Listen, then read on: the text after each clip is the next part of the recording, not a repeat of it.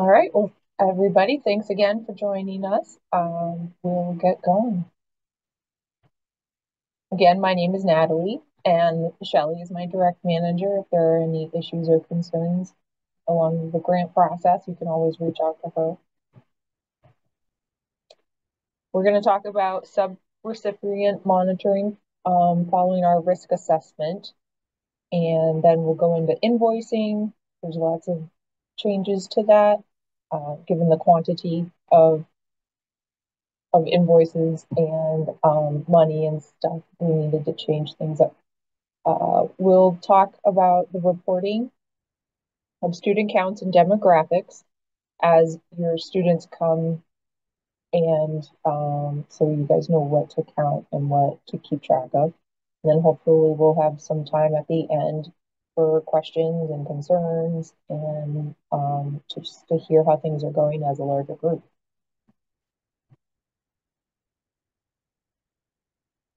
Kelly, do you want to go?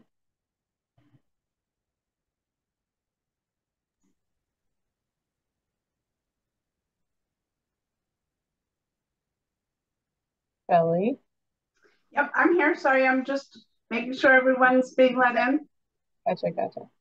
All right, so we're going to chat a little bit about subrecipient monitoring in particular. And Natalie, if you want to advance us to the next slide. Do you want me to take this information, these slides? No, you're right. I wanted to, sorry. So the risk assessment for noncompliance with federal funding identified entities as being moderate risk based on a slew of factors such as size, program complexity, and other matters. The 9 sub-recipients that we worked with last year in 2023 were deemed low risk because we have an established relationship. We have a good working history with you, and also because Mary did site visits to everyone last year. So we put those 9 down to low, but everyone else is at the moderate level.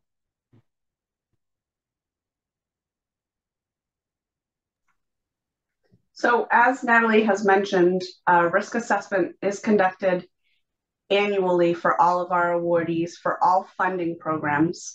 So I know that we've received some questions in regards to, I'm a tad confused about my risk assessment because I got an email that potentially said moderate, but I also got an email a few weeks ago that said low. Again, being mindful that there are multiple federal funding programs out in our community currently. So you may have received an ESER risk assessment level and a MOLI risk assessment level, and those may differ in regards to the risk assessment because there are key components that we're looking at in that risk assessment, as Natalie alluded to, the complexity of the program, the familiarity of this type of funding, the familiarity of federal funds in general. So those are all things that are compiled within the risk assessment score.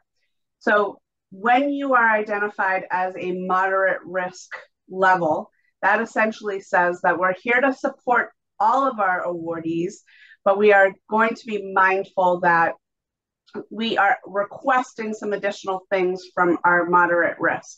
One of the items that we are requesting of our moderate risk awardees is a signed document, which will be compiled through a Microsoft form. A Microsoft form will need to be completed from your program lead, but also from your fiscal lead.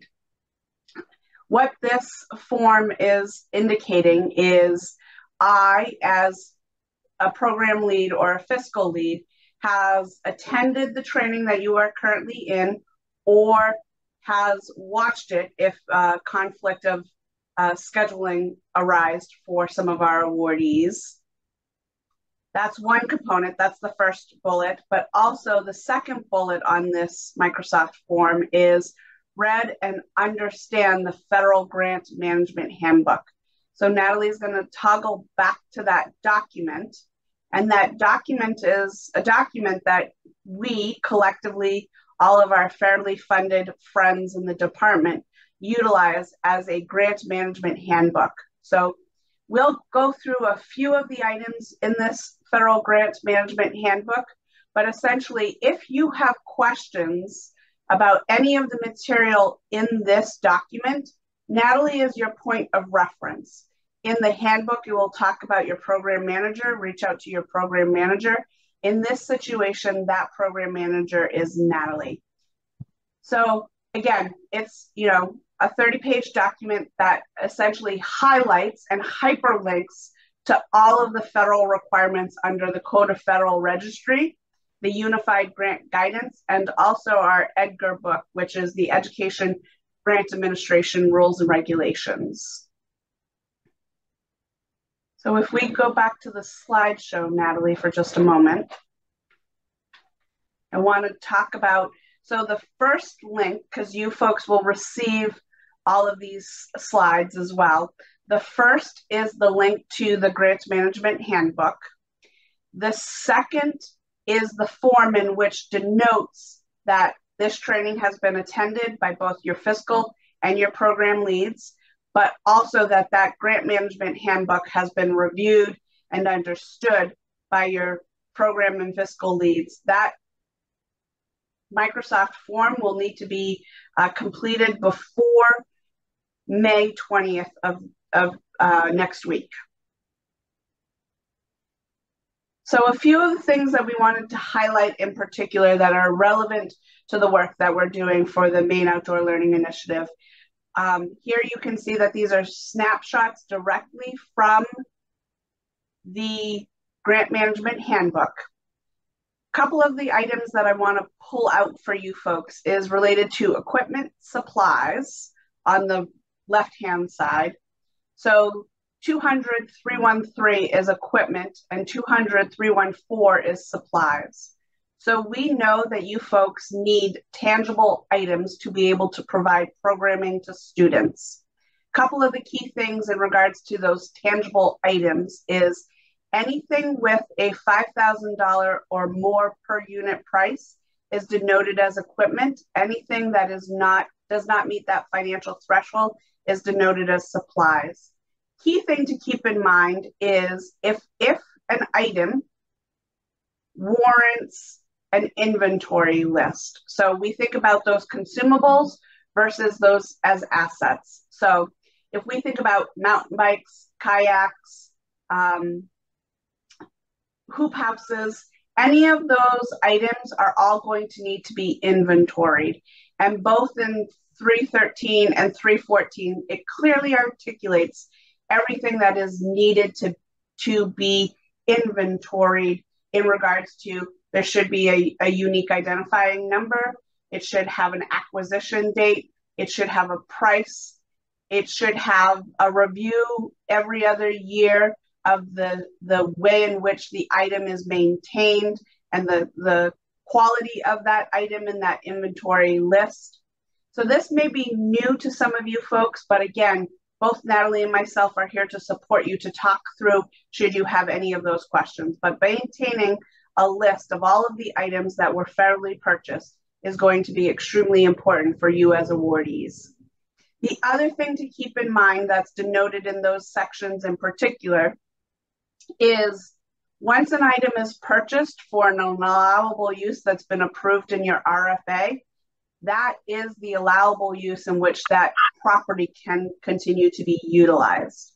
So here you'll see that there's dispositions of equipment and that kind of walks you through what that means. But essentially, you should be using that item for the program in which it was approved for. Again, thinking really specifically about the fact that I got this mountain bike approved to be able to support middle school age students in this outing club. That's what we're talking about in regards to the programmatic use. Not saying I purchased a mountain bike as entity X and entity X can utilize that mountain bike for staff or students or for program over here. If this is not the program in which it was funded, these items should not be utilized in that manner. So that's kind of highlighting a few things on the left-hand side, which is subpart D of our statute. In regards to subpart E of the statute, the right-hand side screenshot, what I'd like to draw your attention to is really being sure that you're mindful of reasonableness and applicable costs. So you have an approved RFA. You will eventually have a signed contract. That signed contract is the written agreement between us as the department and you as the awardee. Essentially, what that contract is stating is, if I would not use my foundation funds, my local funds, my donation funds and purchase X, then I would not purchase X with federal funds just because I have it. So I'm going to use a very minuscule example for this. If I were only going to buy ballpoint pens with my foundation, local, or donated funds, I would not go forth and use federal funds to buy a gold plated pen. So using that practice, and again, a very simplistic example, but again, using that philosophy of, if I would not choose it with other funds, I should not use federal funds for it. Right. Shelley has a lot of deliveries and the dog like to announce it.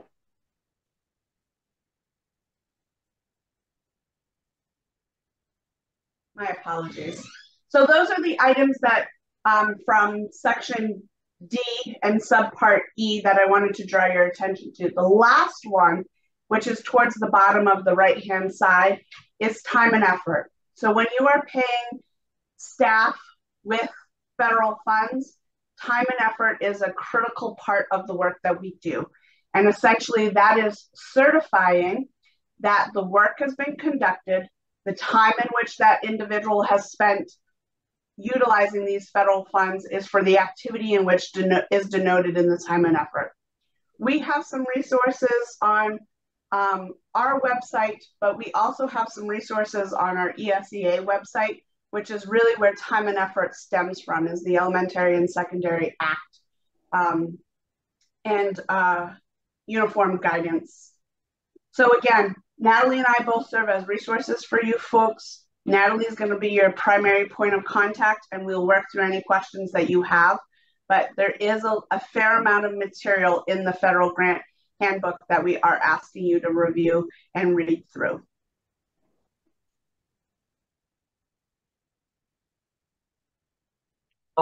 So just to back up, this is the language that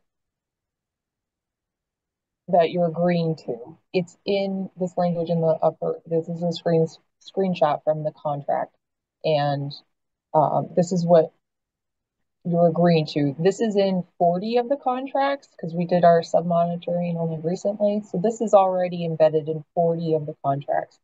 But there are 15 of you folks that I'll need to do amendments to. I'll need to amend the contracts, and I wrote out the steps for this and how it will impact your invoicing payments in late July, early August.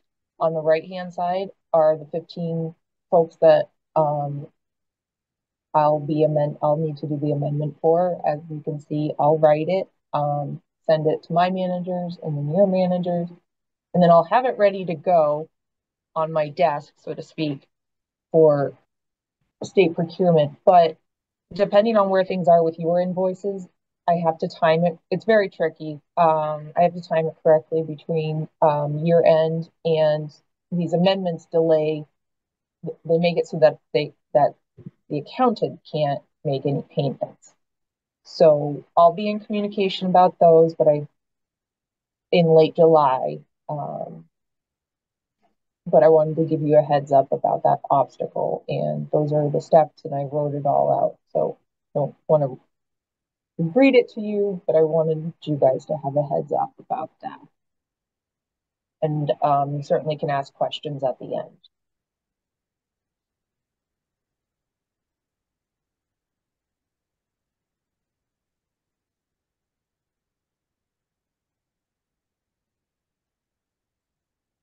Invoicing. All right, so we're switching to SharePoint because of the sheer quantity of documents, but also because these files are so large, I wanted to get around the obstacle of email files via email can only be X so large.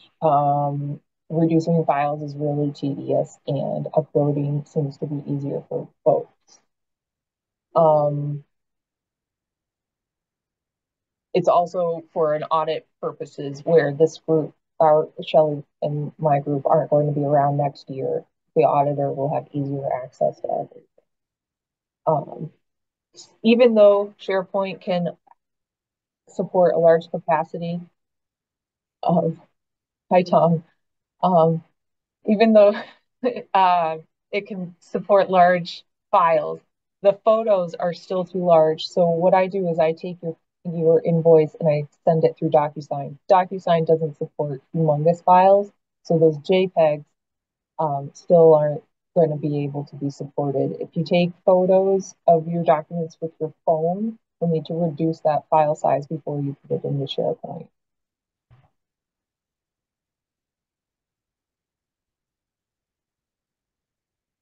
Just a sec. I've lost my screen. I don't think so because we have other meetings and it's not like that. Yeah, are you still on mute?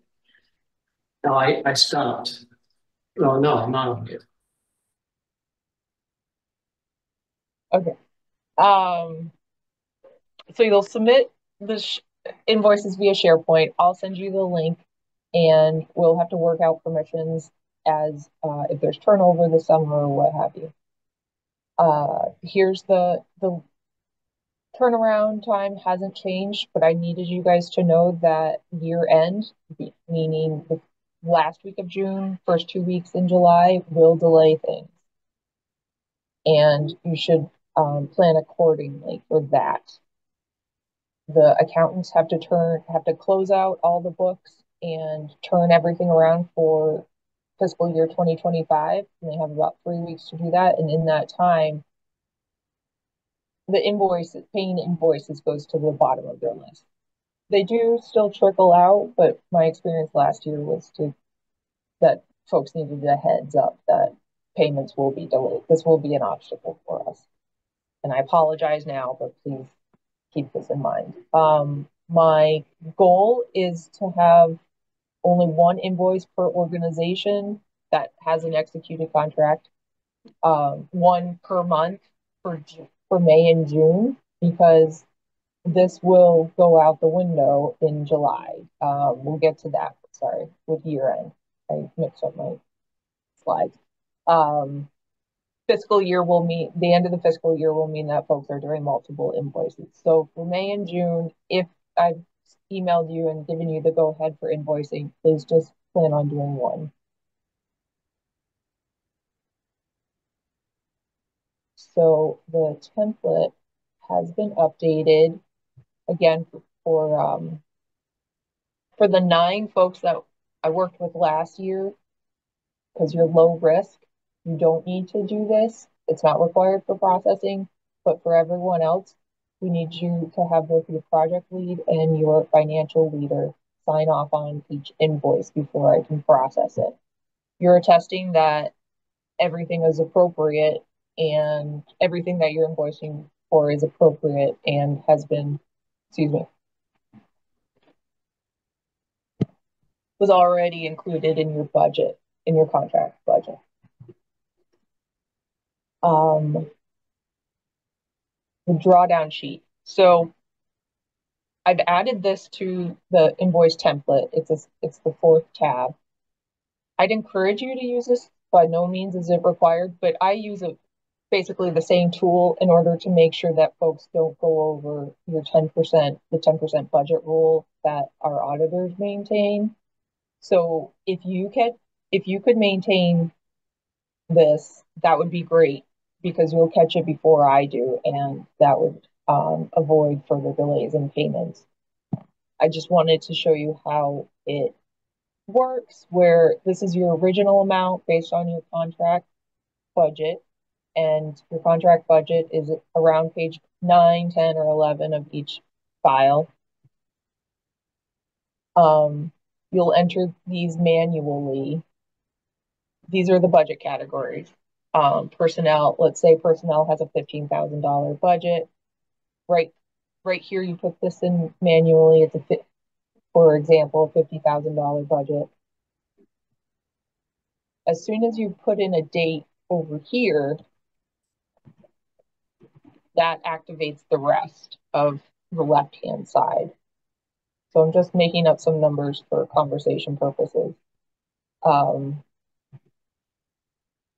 let's say you have an $8,000 invoice, 3,000 for personnel. That tells you you have 12,000 left, and we can go across and do the rest.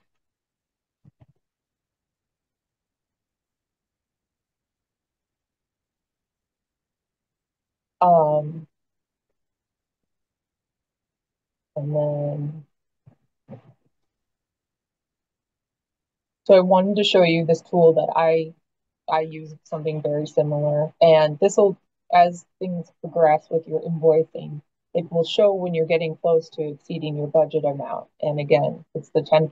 If you go over 10% of $12,000, for example, then we have to do an amendment. And as you can see, these amendments become a headache, and we really want to avoid those as much as possible. They become appropriate, they're an appropriate tool if we can avoid them for a few dollars, then that would be great for everyone. So that's the drawdown sheet. I'll circulate that after this presentation.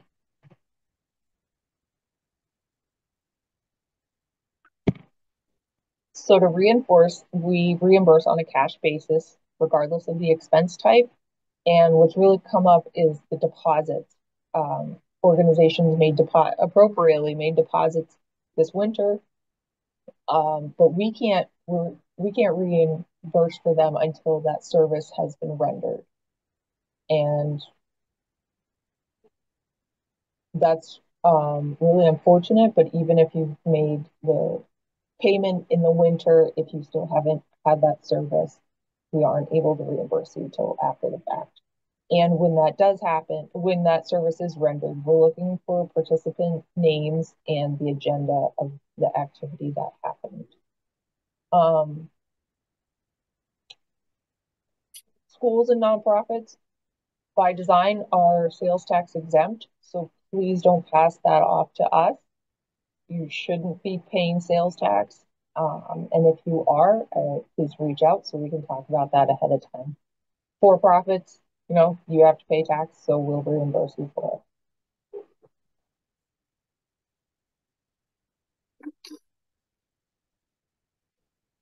it. So this is an example of a contracted service. Specifically, this was a transportation service, but I had to push back on the invoice for just to get some details about what happened. When was it provided? Where did the students go? Who were the students? How many? And then what was learned on the field trip? As you can see, reimbursing for just this alone on the right-hand side isn't sufficient information to know what we're paying for. So you could keep that in mind when you're sending receipts. It would help speed up the process. This in particular was a deposit, so which again, we can't reimburse for until after the service has been rendered. Please notate when it is a deposit, please connect the dots for me so that I understand, this 3,500 was to the YMCA in the winter and services were rendered in June for the event. If you could just kind of connect that dot for me, I'd appreciate it. You don't need to provide all that information twice. You just put them together.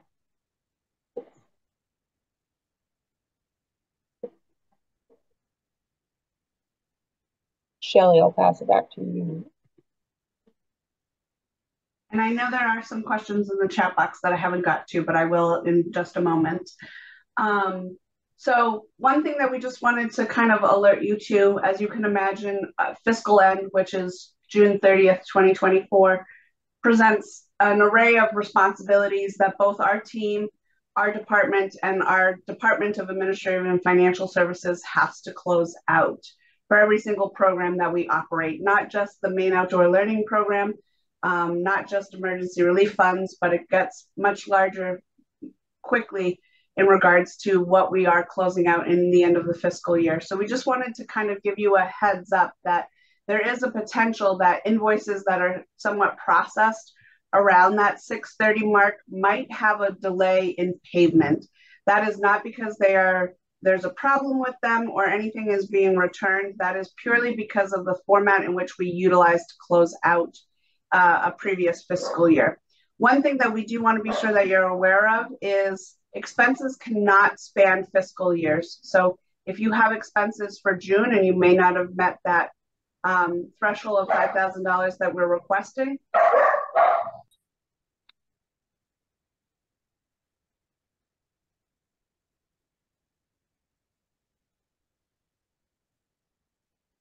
Just a moment, folks. Sorry. Little doggy delay. Allie, do you want to take the rest of it? Yeah.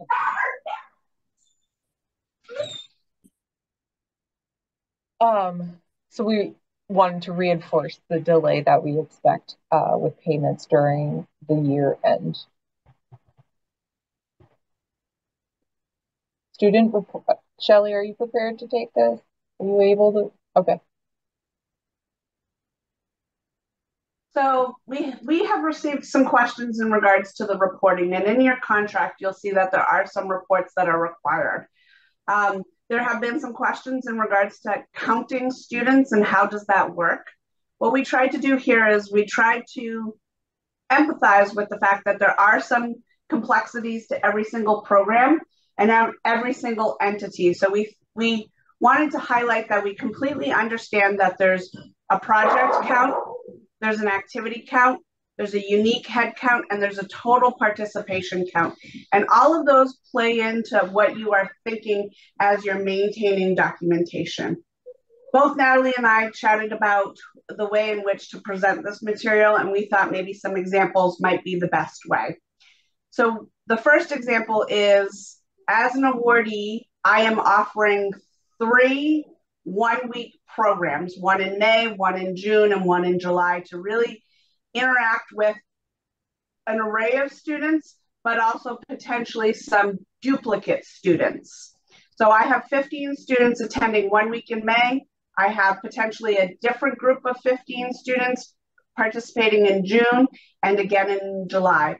So since my program activity, which is how it's denoted in your contract, my activity is that 1 week program in May, 1 week in June, and 1 week in July.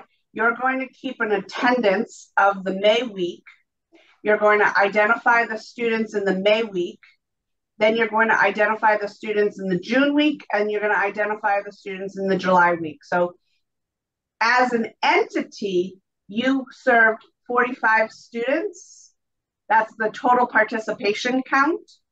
But there may have only been 38 unique students because Shelley may have attended a week in May, the week in June, and the week in July.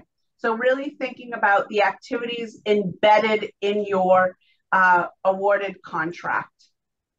So then we jump down to a second example where you have, my program is this summer camp, and I'm running summer camp from July 8th through August 8th.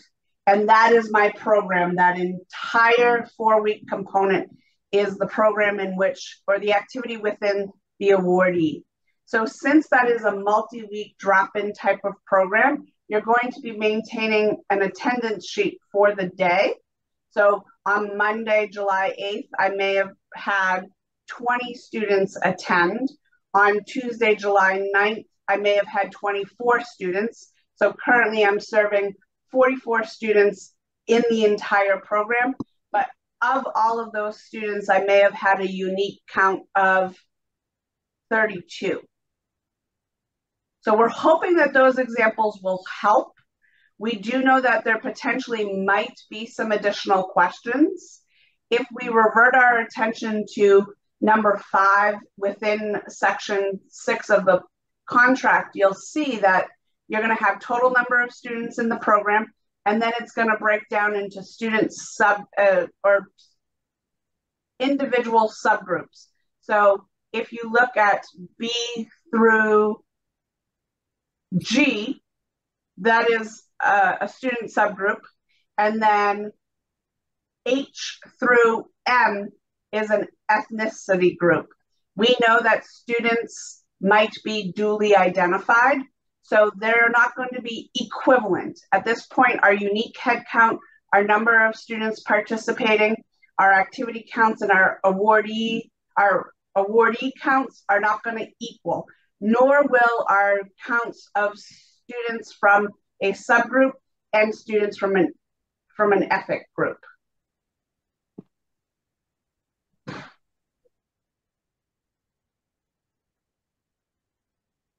Sorry, I was just trying to catch up on the chat.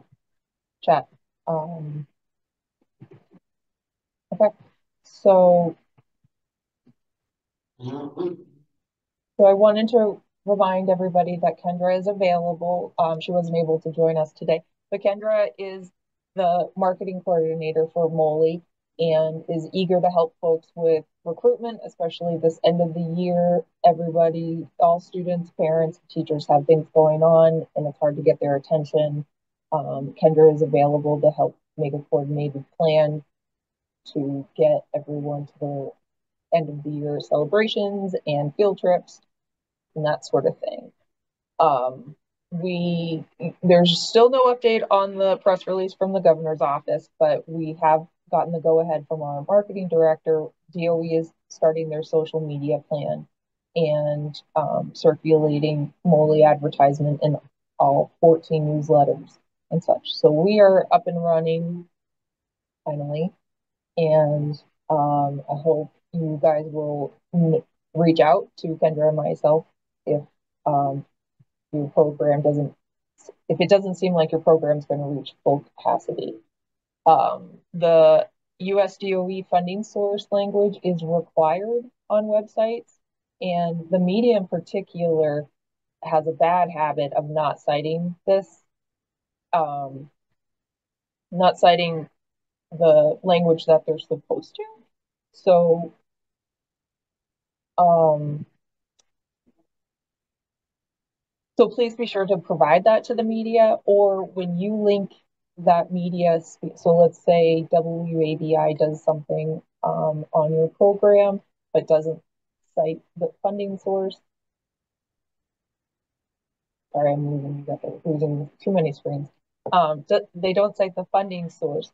When you post that link for the video on social media or on your website or what have you, the responsibility then falls to you to make sure that you use the correct DOE funding source disclaimer. And that was sent April 11th by Kendra. I can certainly send it or put it in the chat or what have you.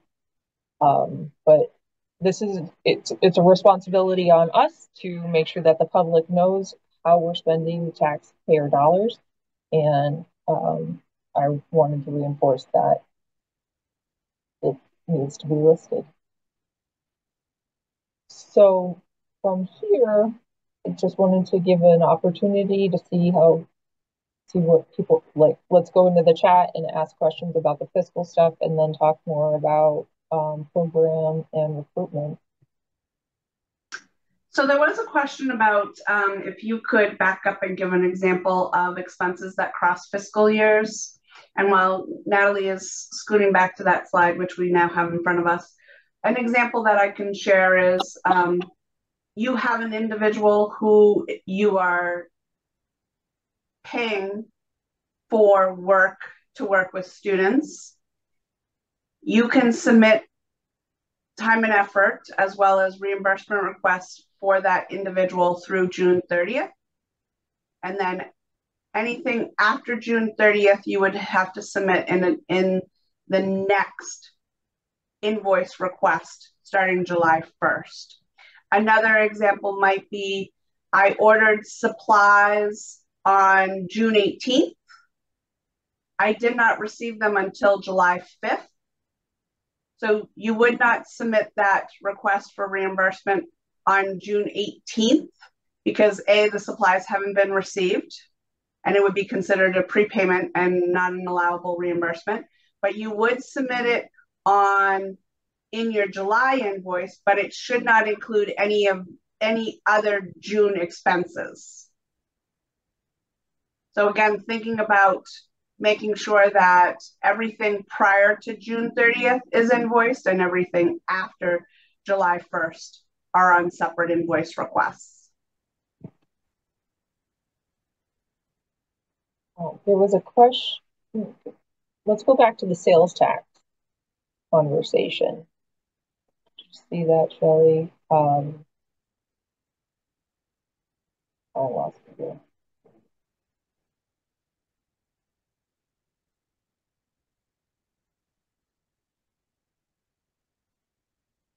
So I'm seeing one about many nonprofits are not sales tax exempt.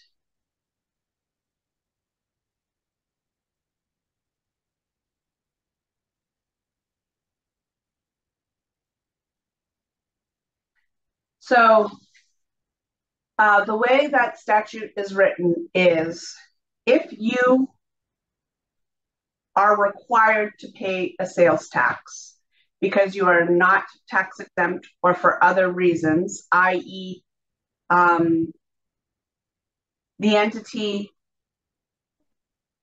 does not permit tax exempt purchases. If it is a required tax, then federal funds can reimburse the required tax. I'm going to use another example. If we were to order something from WB Mason, we as an entity are tax exempt. However, if we do not denote that when we're making the order with WB Mason and we are charged the tax, that is not a tax that we can reimburse with federal funds.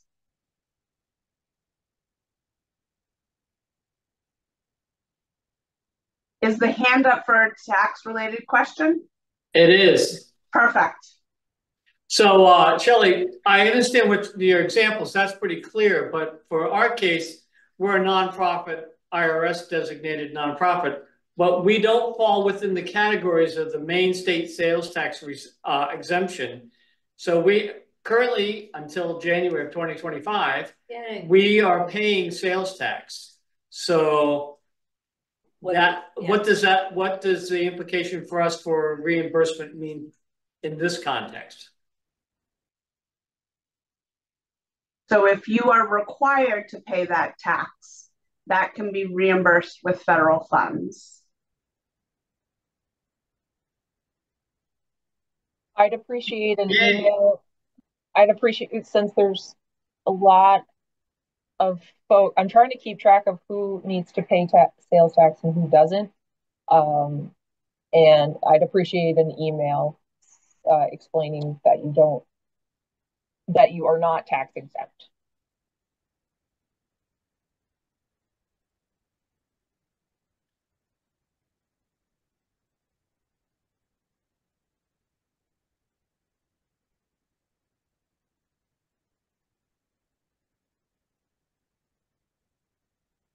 Again, we want to make every effort to stretch the federal funds and really have direct impact on students.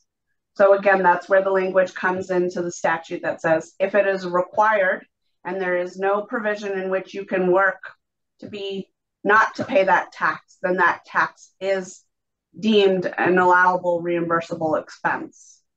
But again, using the example of WB Mason, just because I as an entity or an individual didn't share that we were tax exempt and provide the certificate to WB Mason, I would not be able to be reimbursed for taxes. Are there any more tax questions?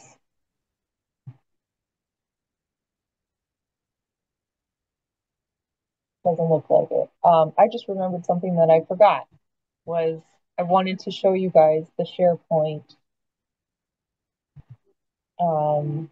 folder and the website. I apologize.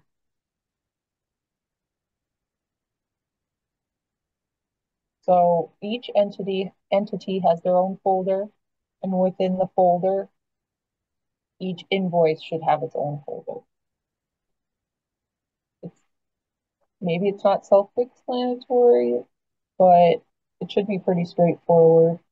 You'll be able to see each other's folders, but not see each other's documents. Is this something you're sending to us? Yes. I'm a little confused by this.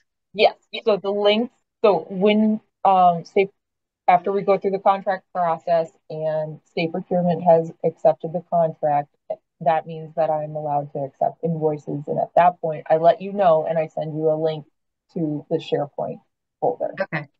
And then the other thing I would like to ask, I was a little confused at the very beginning, sorry, about this Microsoft form you were talking about. This is something that you want all of us to fill out? Is that something you're sending to us? Yes.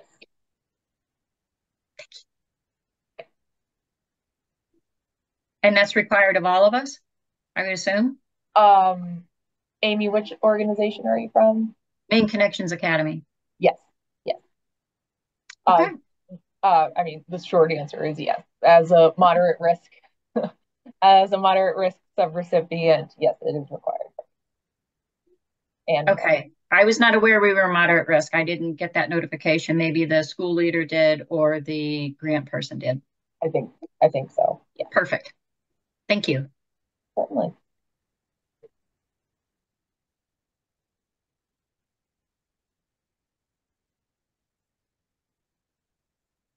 And just again, both the project leader, and I'm assuming that the school leader is the project leader, both the project leader and the finance leader need to review the handbook and also review this training? Yes. So that's the school leader, not the grant person. Got it. Walter is who I've been working with. Yeah. Walter is who I would consider the project lead for you guys. Okay, perfect. I'll make sure he knows if he's not on. I haven't seen, so okay.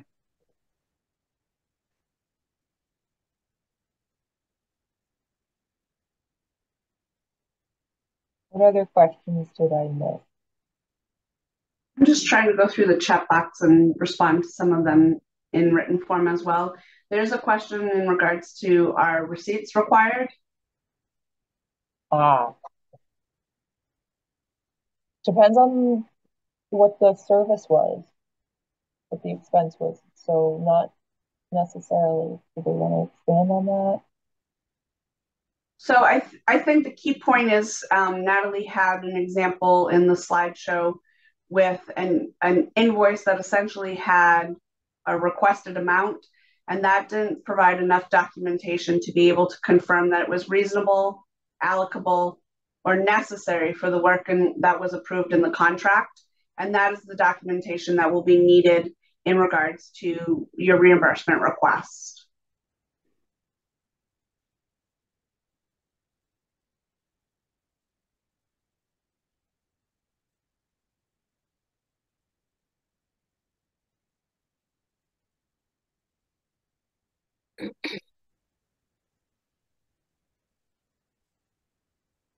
When I email everything out, I'll include the citation language for the funding source.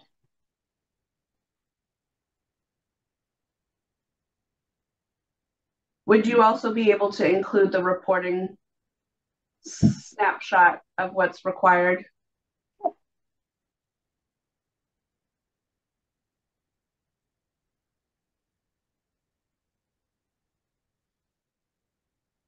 I will put a link that has some examples about time and effort in the chat box so that you folks have that as a resource. That was one of the questions.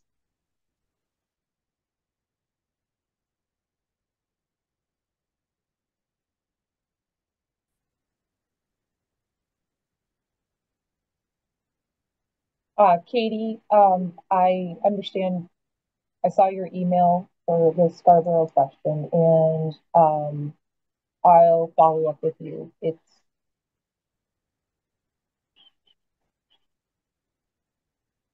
Yeah, I'll follow up with you.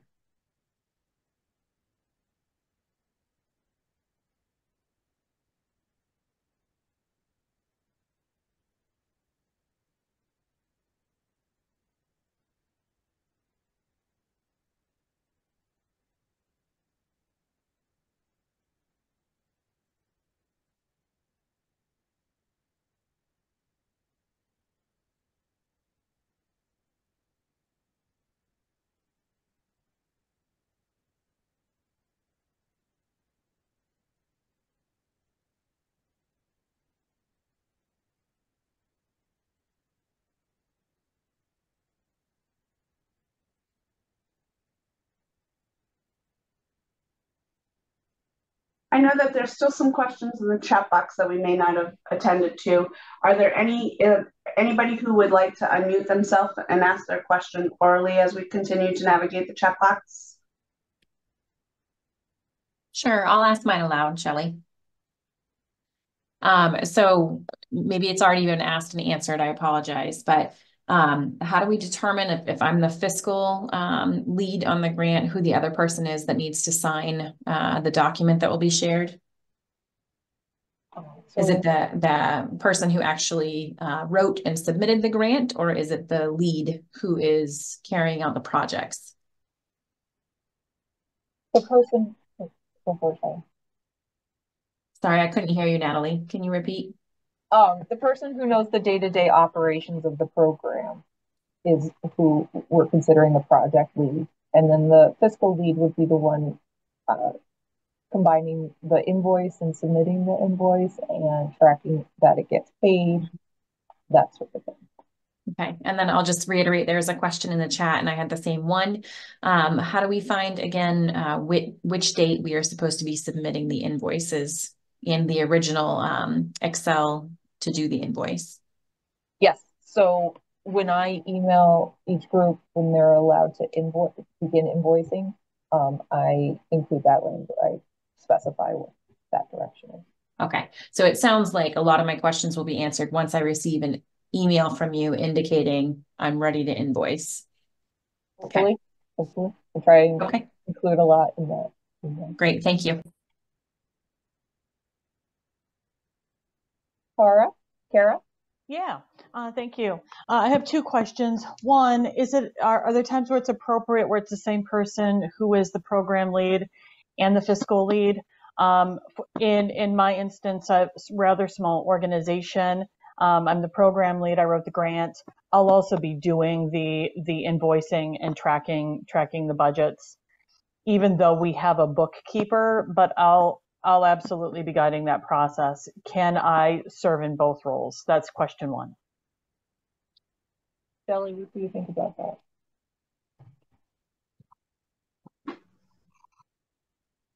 So federal guidance suggests separation of duties. And I'm going to use it coming back to my gold-plated pen, right? If I, Shelley, want a gold-plated pen and I say this program needs a gold-plated pen, and I purchase the gold-plated pen, and then I also submit the reimbursement for the gold-plated pen, I'm making all of those decisions in isolation of any other oversight. So federal regulations really asks for a separation in duty in regards to having oversight. So for example, our review process includes Natalie as the person who compiles all the information. It is reviewed by management in multiple levels, myself being one of the first reviewers, and then it goes out to other entities within our department. So if at all possible, we would like to see a segregation of duties. So a program lead and a fiscal lead, so that there's always a check and balance and oversight of the program in its entirety.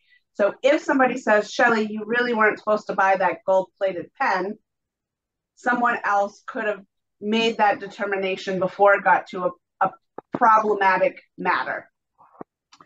To follow up on that, I hear what you're saying.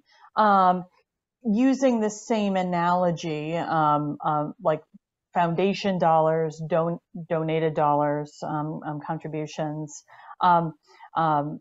This is our internal process, right?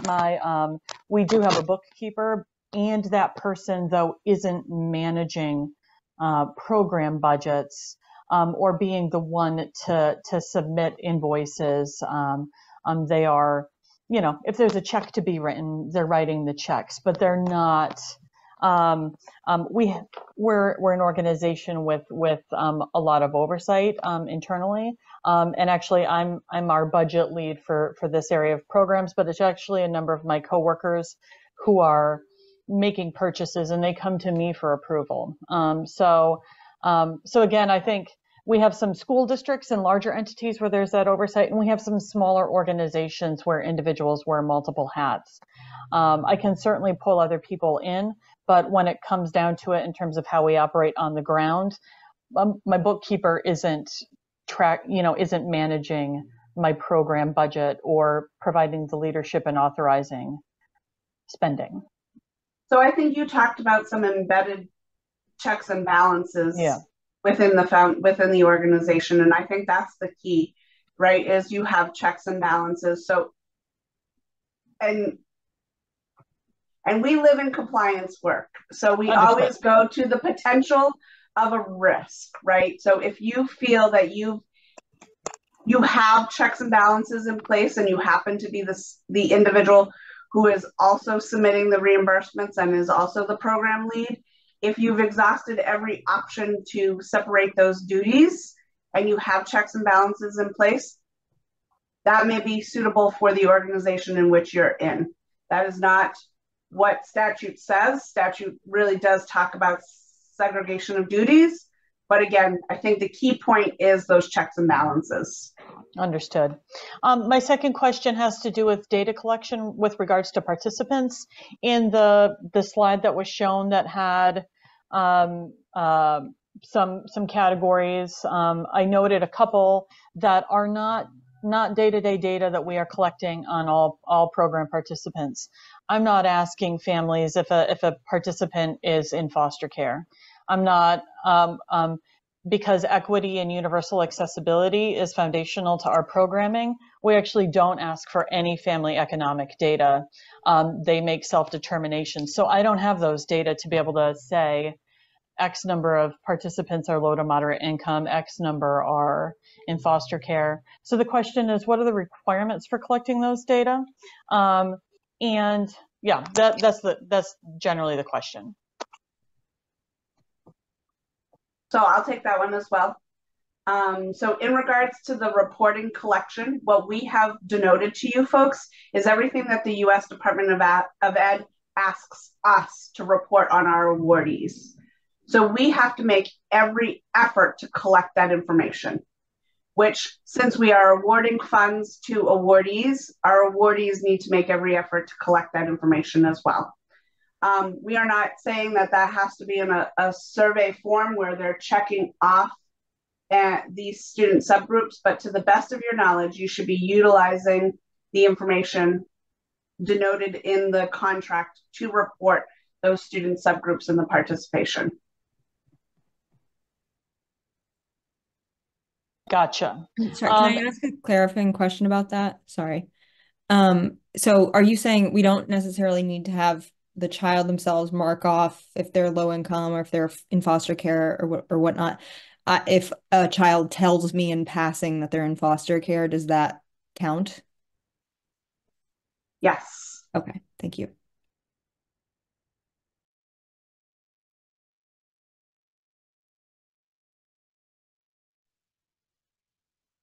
I have a question. Is it okay? Certainly. So back to the beginning, you listed 10 or so organizations that have to do amended contracts. So I'm from one of those organizations.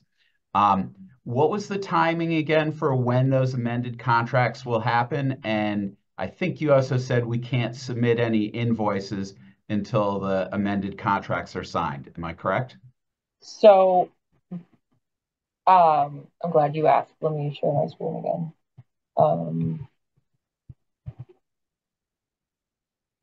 Yeah, I went through it very fast, and I apologize for that.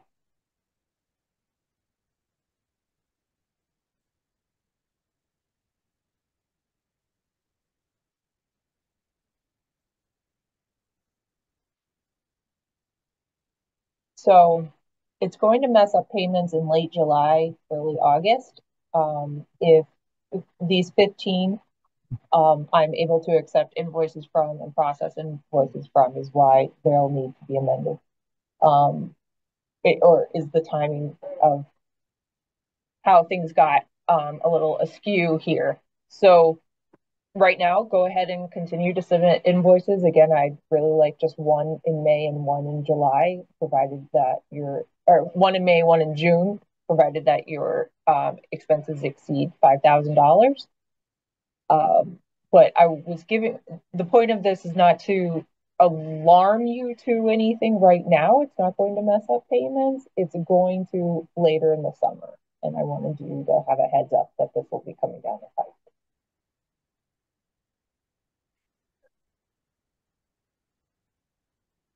Thank you.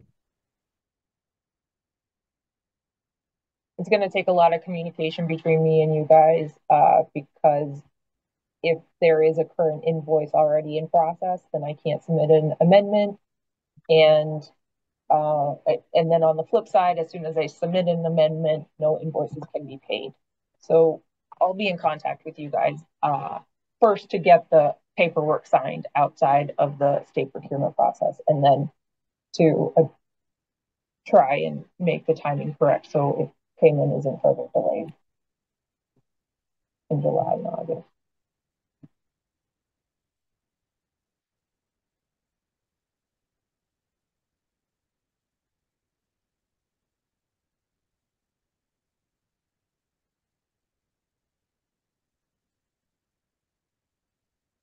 So there was a note in the chat box about maybe some of the questions in the chat box being sent out as an FAQ. Natalie and I can both work on getting the questions from the chat box and responding to them just so that we have the documentation. Again, we're trying to do our very best to cover all of the questions in the chat box, but I do know that we may have not responded to all of them at this point.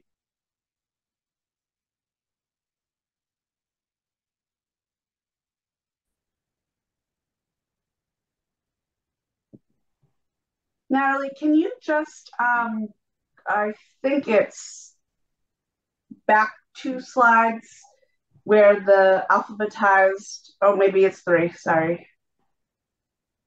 What I'm looking for the alphabetized list of invoices. Oh, sure. Wait. So on the corner of the top right-hand side of the screen, there's 1 through 4. I know there were some questions in regards to what week am I supposed to submit invoices. So depending on your awardees doing business as name is when you'll be submitting invoices, and that will play into what we were just talking about and that modification.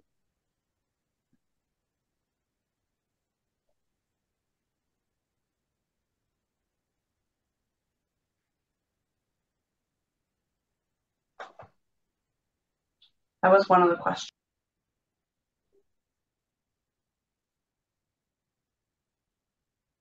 Are there other questions that we may have missed that the individual wants to come off mute just to be sure that they have the response?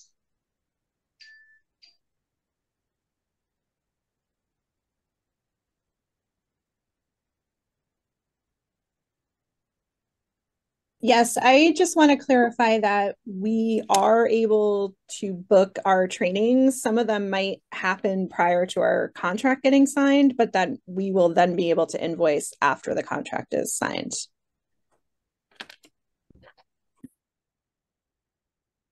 I'm sorry, John, could you repeat that? I just did. Yes.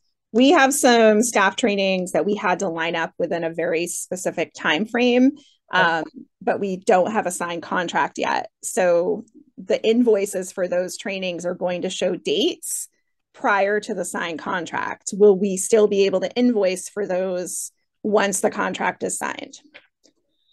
If they were included in your contract budget, yes, I don't. Yes, they are included in the contract budget. Okay, perfect. Thank you.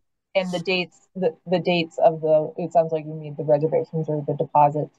The date needs to be after February 1st. Oh yeah, absolutely. Okay, thank you.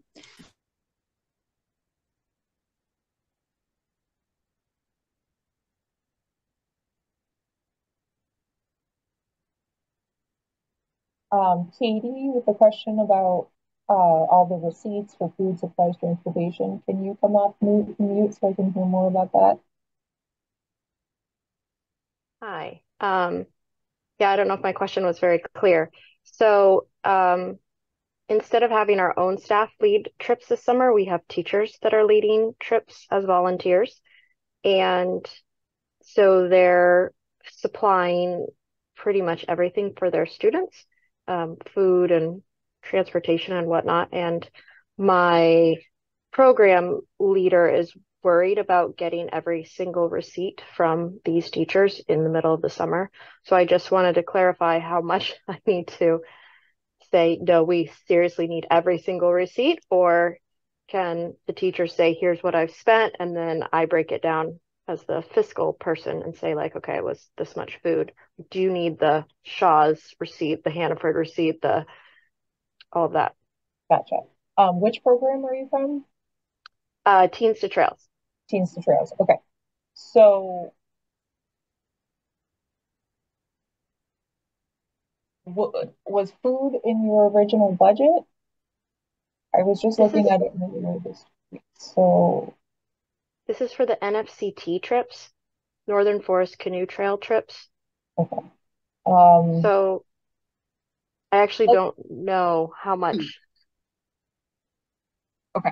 Let's can we connect tomorrow or Friday so I can look Absolutely back and give you the answers? Yep. So I think a couple key things that I just want to highlight is food and federal funds is usually prohibited, right? So it's usually not an allowable expense. Second thing that I just want to highlight is, yes, you are going to need documentation of every dollar that is utilized and requested of federal funds. So if that is you needed to get a satellite phone to be able to make calls from a location that may not have cell service, you're going to need the receipt for every single purchase.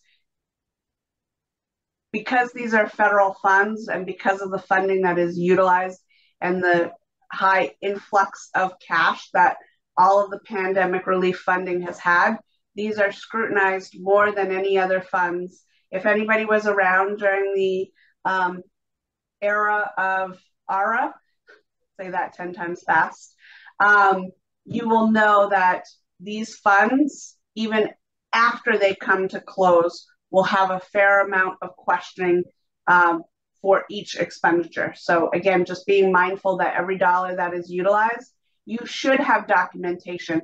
It may not necessarily be included in your invoice, but as an awardee, you're taking on the responsibility to be able to show the justification of that expense and what that dollar provided. Okay, thank you.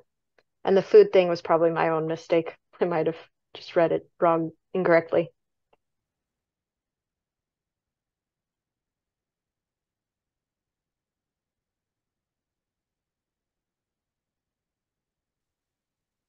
Do folks want to come off mute and talk more about the program side of things? I guess I should say, are there more fiscal related questions? So Natalie, if you can also advance to the last slide, I think we want to maybe highlight some successes or some challenges as we all embark in this venture together.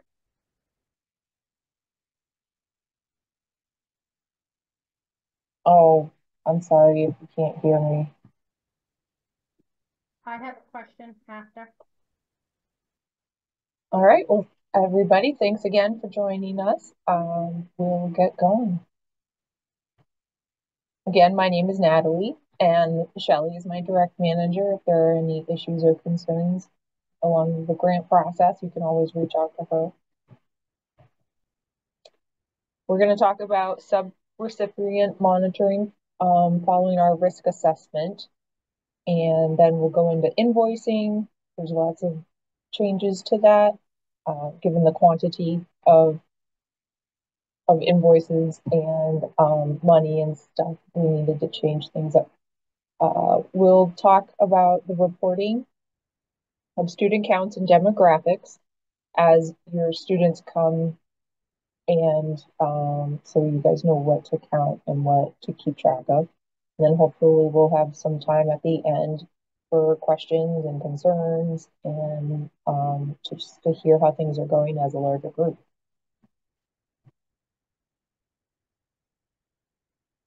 Kelly, do you want to go?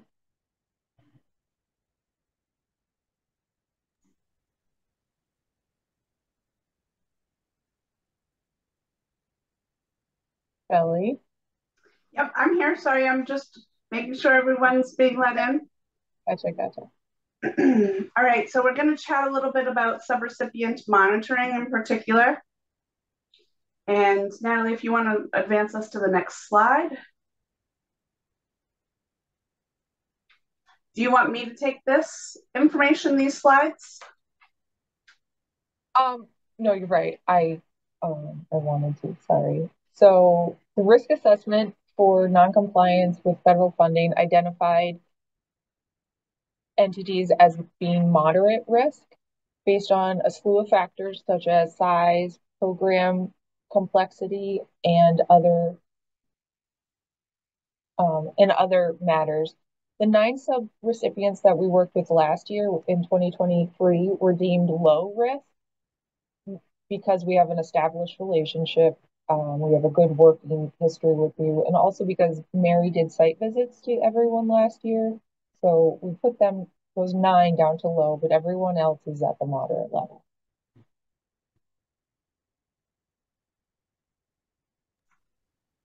So as Natalie has mentioned, risk assessment is conducted annually for all of our awardees for all funding programs. So I know that we've received some questions in regards to, I'm a tad confused about my risk assessment because I got an email that potentially said moderate, but I also got an email a few weeks ago that said low. Again, being mindful that there are multiple federal funding programs out in our community currently. So you may have received an ESER risk assessment level and a MOLI risk assessment level, and those may differ in regards to the risk assessment because there are key components that we're looking at in that risk assessment, as Natalie alluded to, the complexity of the program, the familiarity of this type of funding, the familiarity of federal funds in general. So those are all things that are compiled within the risk assessment score. So when you are identified as a moderate risk level, that essentially says that we're here to support all of our awardees, but we are going to be mindful that we are requesting some additional things from our moderate risk. One of the items that we are requesting of our moderate risk awardees is a signed document, which will be compiled through a Microsoft form. A Microsoft form will need to be completed from your program lead, but also from your fiscal lead. What this form is indicating is I, as a program lead or a fiscal lead, has attended the training that you are currently in or has watched it if conflict of scheduling arised for some of our awardees.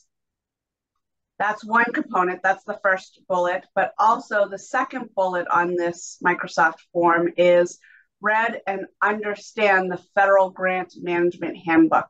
So Natalie is going to toggle back to that document, and that document is a document that we collectively, all of our fairly funded friends in the department, utilize as a grant management handbook.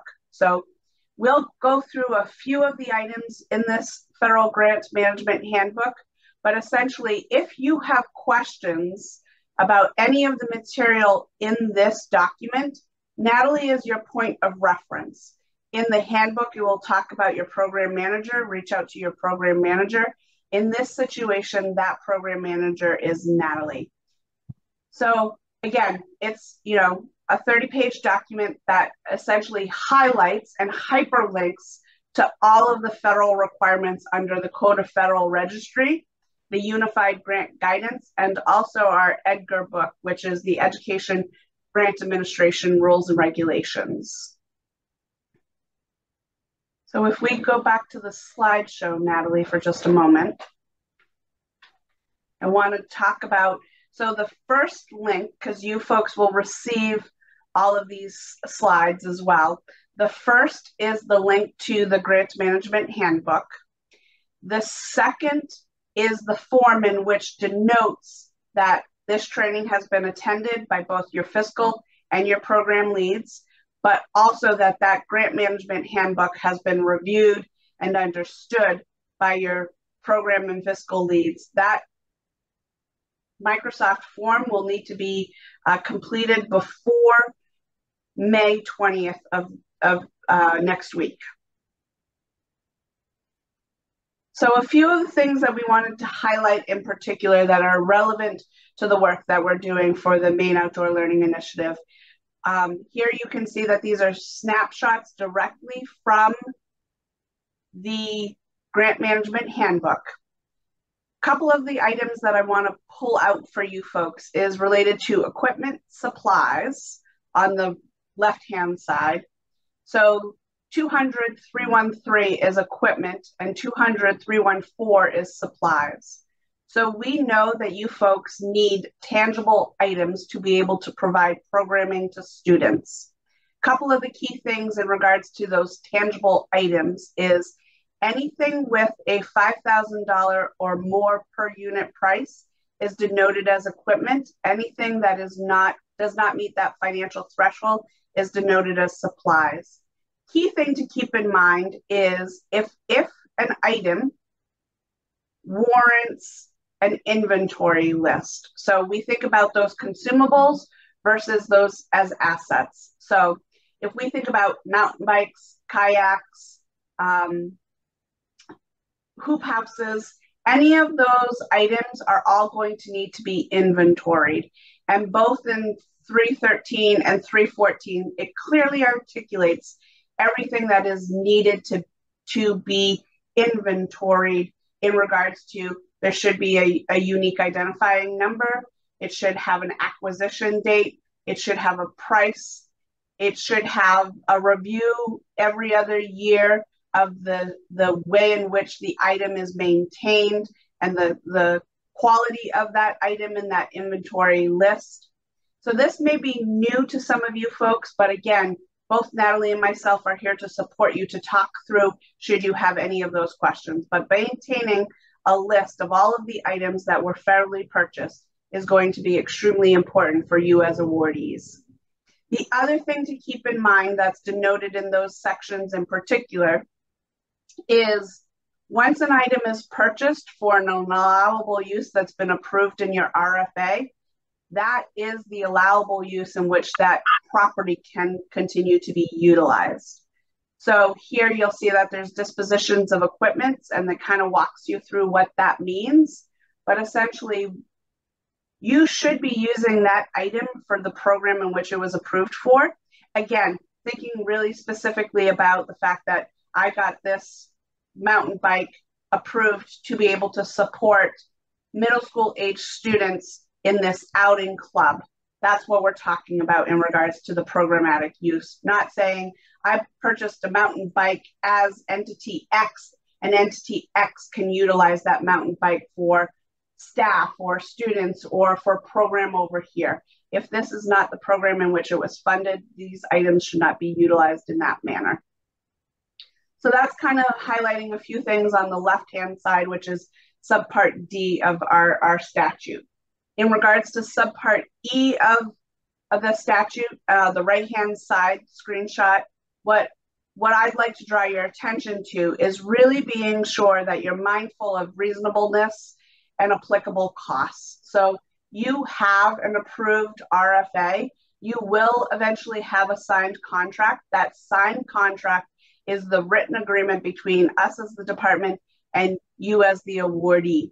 Essentially, what that contract is stating is, if I would not use my foundation funds, my local funds, my donation funds and purchase X, then I would not purchase X with federal funds just because I have it.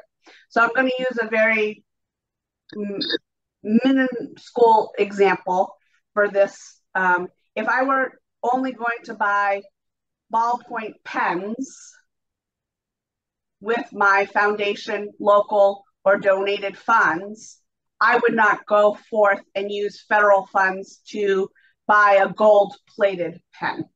So using that practice, and again, a very simplistic example, but again, using that philosophy of, if I would not choose it with other funds, I should not use federal funds for it. Right. Shelley has a lot of deliveries and the dog likes to announce it.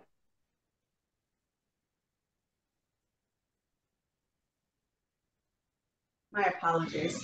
So those are the items that from section D and subpart E that I wanted to draw your attention to. The last one, which is towards the bottom of the right-hand side, is time and effort. So when you are paying staff with federal funds, time and effort is a critical part of the work that we do.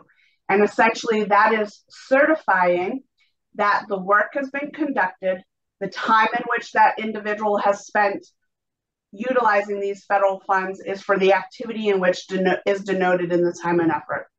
We have some resources on our website, but we also have some resources on our ESEA website, which is really where time and effort stems from, is the Elementary and Secondary Act and uniform guidance.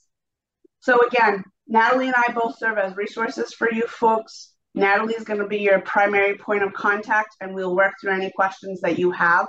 But there is a fair amount of material in the federal grant handbook that we are asking you to review and read through.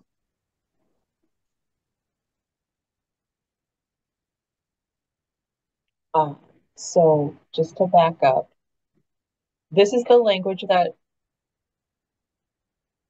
you're agreeing to. It's in this language in the upper. This is a screenshot from the contract, and this is what you're agreeing to. This is in 40 of the contracts because we did our sub-monitoring only recently. So this is already embedded in 40 of the contracts, but there are 15 of you folks that I'll need to do amendments to. I'll need to amend the contracts, and I wrote out the steps for this and how it will impact your invoicing payments in late July, early August.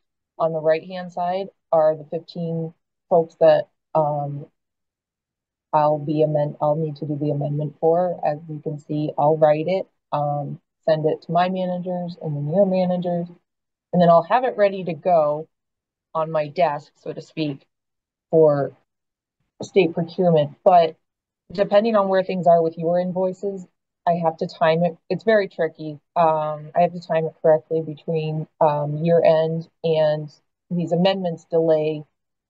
They make it so that the accountant can't make any payments. So I'll be in communication about those, but in late July. But I wanted to give you a heads up about that obstacle, and those are the steps, and I wrote it all out. So I don't want to read it to you, but I wanted you guys to have a heads up about that. And you certainly can ask questions at the end.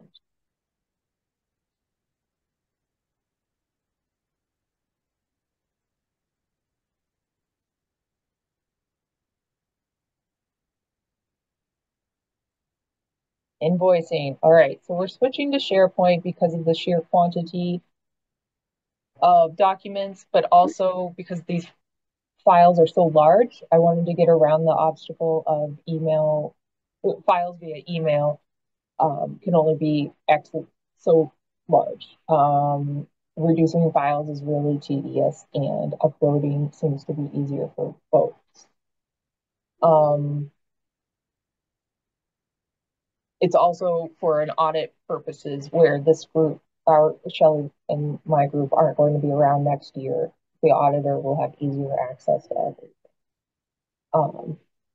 Even though SharePoint can support a large capacity of, hi Tom, even though it can support large files, the photos are still too large. So what I do is I take your invoice and I send it through DocuSign. DocuSign doesn't support humongous files, so those JPEGs still aren't going to be able to be supported. If you take photos of your documents with your phone, you'll need to reduce that file size before you put it into SharePoint.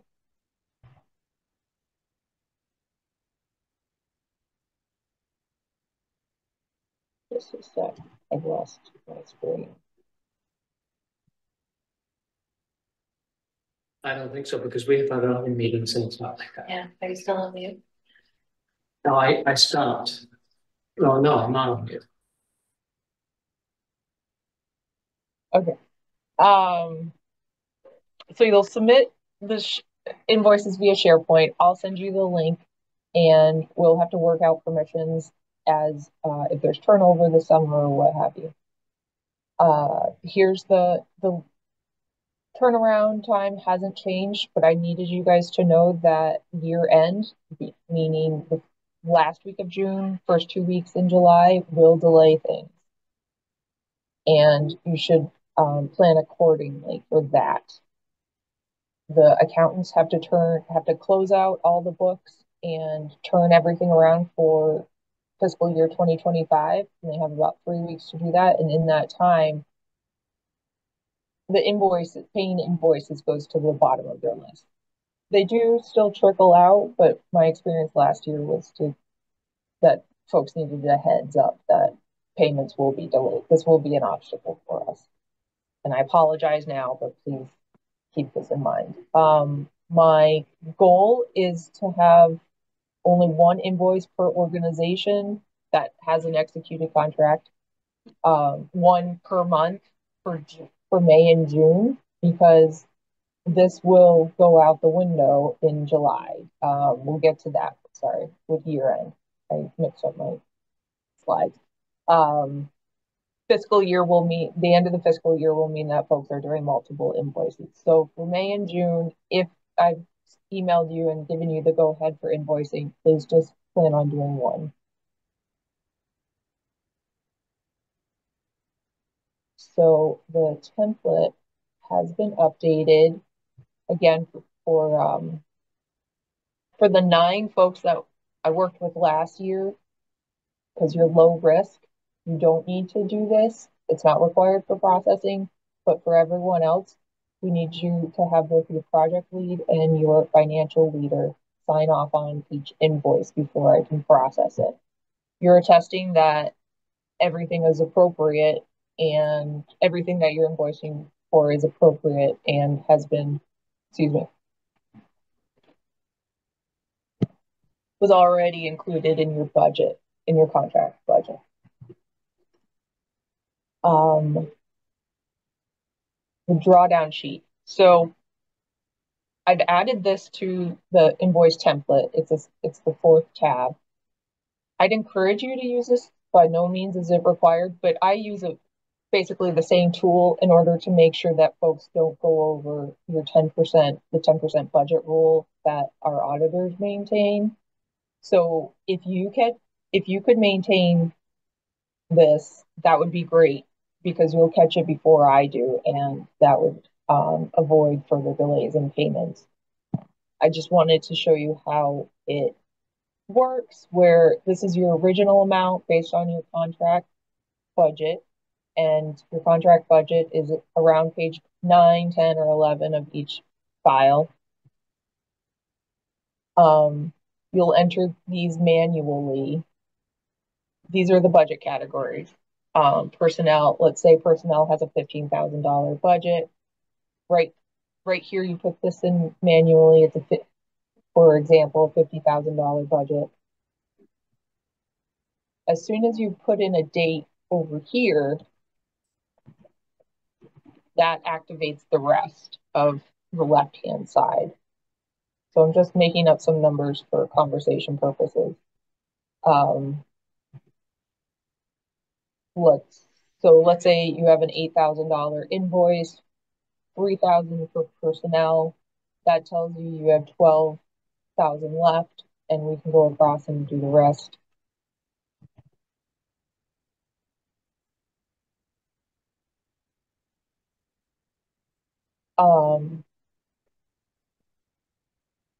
And then, so I wanted to show you this tool that I use something very similar, and this will, as things progress with your invoicing, it will show when you're getting close to exceeding your budget amount. And again, it's the 10%. If you go over 10% of $12,000, for example, then we have to do an amendment. And as you can see, these amendments become a headache, and we really want to avoid those as much as possible. They become appropriate. They're an appropriate tool if we can avoid them for a few dollars, then that would be great for everyone. So that's the drawdown sheet. I'll circulate that after this presentation.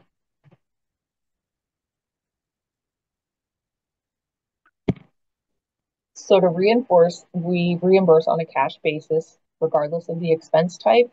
And what's really come up is the deposits. Organizations appropriately made deposits this winter, but we can't reimburse for them until that service has been rendered. And that's really unfortunate, but even if you've made the payment in the winter, if you still haven't had that service, we aren't able to reimburse you till after the fact. And when that does happen, when that service is rendered, we're looking for participant names and the agenda of the activity that happened. Schools and nonprofits, by design, are sales tax exempt, so please don't pass that off to us. You shouldn't be paying sales tax. And if you are, please reach out so we can talk about that ahead of time. For profits, you have to pay tax, so we'll reimburse you for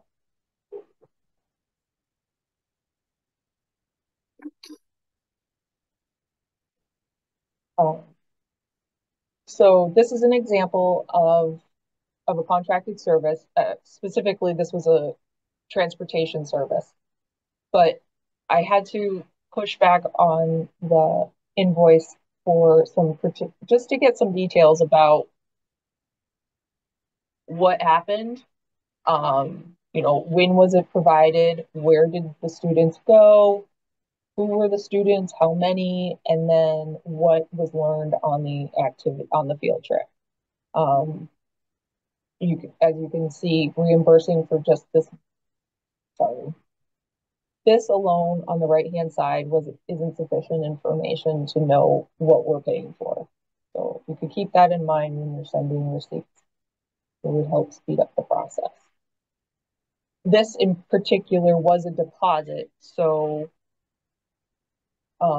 which again, we can't reimburse for until after the service has been rendered.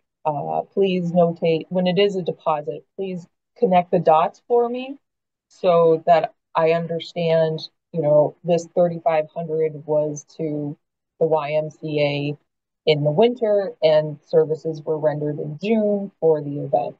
If you could just kind of connect that dot for me, I'd appreciate it.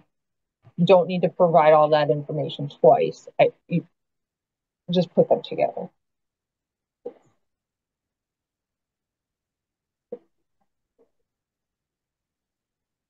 Shelly, I'll pass it back to you. And I know there are some questions in the chat box that I haven't got to, but I will in just a moment. So one thing that we just wanted to kind of alert you to, as you can imagine, fiscal end, which is June 30th, 2024, presents an array of responsibilities that both our team, our department, and our Department of Administrative and Financial Services has to close out for every single program that we operate, not just the Maine Outdoor Learning Program, not just emergency relief funds, but it gets much larger quickly in regards to what we are closing out in the end of the fiscal year. So we just wanted to kind of give you a heads up that there is a potential that invoices that are somewhat processed around that 6:30 mark might have a delay in payment. That is not because there's a problem with them or anything is being returned. That is purely because of the format in which we utilize to close out a previous fiscal year. One thing that we do want to be sure that you're aware of is expenses cannot span fiscal years. So if you have expenses for June and you may not have met that threshold of $5,000 that we're requesting,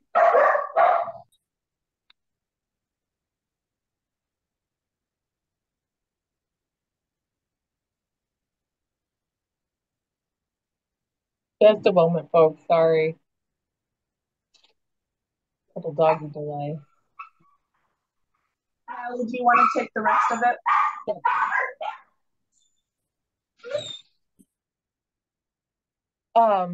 So we wanted to reinforce the delay that we expect with payments during the year end. Student report. Shelley, are you prepared to take this? Are you able to? Okay. So we have received some questions in regards to the reporting, and in your contract, you'll see that there are some reports that are required. There have been some questions in regards to counting students and how does that work. What we tried to do here is we tried to empathize with the fact that there are some complexities to every single program and every single entity. So we wanted to highlight that we completely understand that there's a project count, there's an activity count, there's a unique head count, and there's a total participation count. And all of those play into what you are thinking as you're maintaining documentation. Both Natalie and I chatted about the way in which to present this material, and we thought maybe some examples might be the best way. So the first example is, as an awardee, I am offering 3 one-week programs, one in May, one in June, and one in July, to really interact with an array of students, but also potentially some duplicate students. So I have 15 students attending 1 week in May. I have potentially a different group of 15 students participating in June and again in July. So since my program activity, which is how it's denoted in your contract, my activity is that 1 week program in May, 1 week in June, and 1 week in July. You're going to keep an attendance of the May week. You're going to identify the students in the May week. Then you're going to identify the students in the June week, and you're going to identify the students in the July week. So as an entity, you served 45 students. That's the total participation count. But there may have only been 38 unique students because Shelley may have attended a week in May, the week in June, and the week in July. So really thinking about the activities embedded in your awarded contract. So then we jump down to a second example where you have my program is this summer camp, and I'm running summer camp from July 8th through August 8th. And that is my program. That entire 4-week component is the program in which, or the activity within the awardee. So since that is a multi-week drop-in type of program, you're going to be maintaining an attendance sheet for the day. So on Monday, July 8th, I may have had 20 students attend. On Tuesday, July 9th, I may have had 24 students. So currently I'm serving 44 students in the entire program, but of all of those students, I may have had a unique count of 32. So we're hoping that those examples will help. We do know that there potentially might be some additional questions. If we revert our attention to number 5 within section 6 of the contract, you'll see that you're going to have total number of students in the program, and then it's going to break down into students or individual subgroups. So if you look at B through G, that is a student subgroup, and then H through M is an ethnicity group. We know that students might be duly identified, so they're not going to be equivalent. At this point, our unique head count, our number of students participating, our activity counts, and our awardee counts are not going to equal, nor will our counts of students from a subgroup and students from an ethnic group.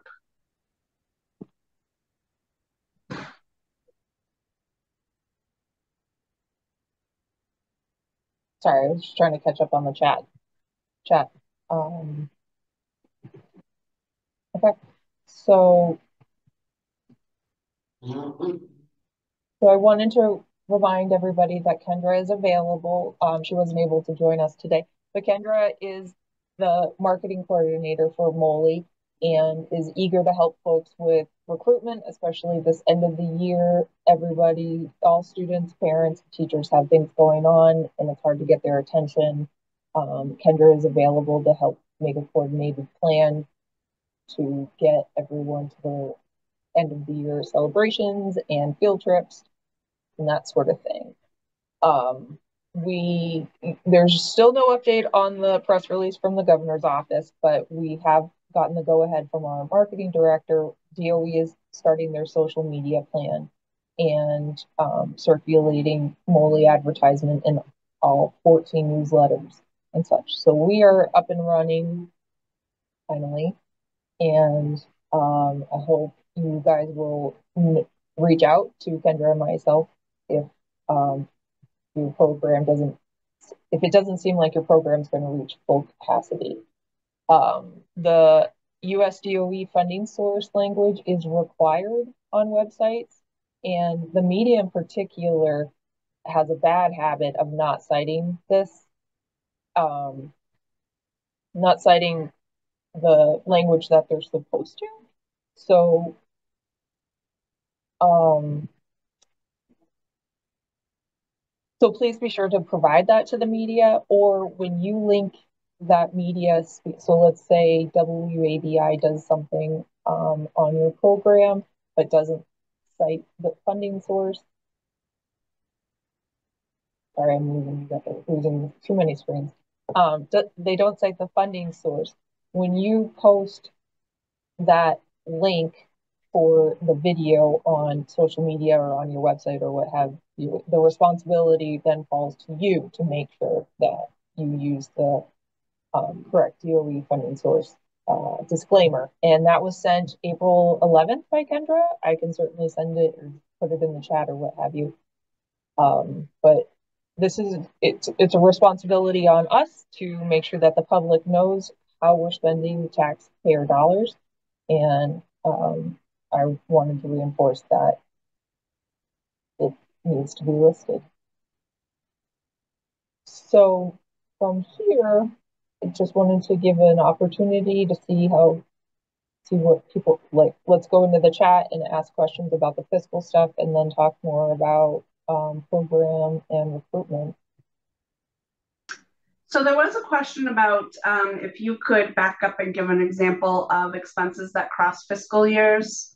And while Natalie is scooting back to that slide, which we now have in front of us, an example that I can share is you have an individual who you are paying for to work with students.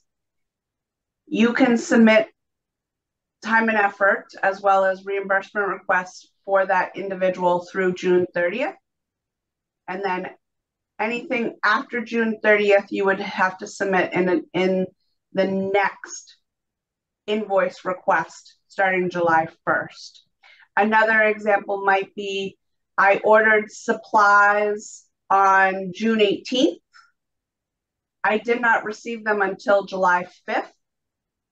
So you would not submit that request for reimbursement on June 18th because A, the supplies haven't been received and it would be considered a prepayment and not an allowable reimbursement. But you would submit it in your July invoice, but it should not include any other June expenses. So again, thinking about making sure that everything prior to June 30th is invoiced and everything after July 1st are on separate invoice requests. Oh, there was a question. Let's go back to the sales tax conversation. Did you see that, Shelley? I lost it here.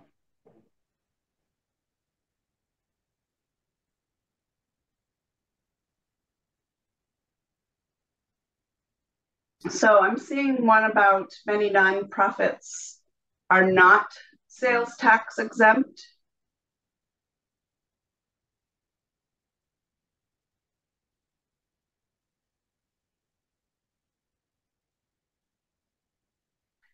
So the way that statute is written is if you are required to pay a sales tax because you are not tax exempt or for other reasons, i.e., the entity does not permit tax exempt purchases. If it is a required tax, then federal funds can reimburse the required tax. I'm going to use another example. If we were to order something from WB Mason, we as an entity are tax exempt.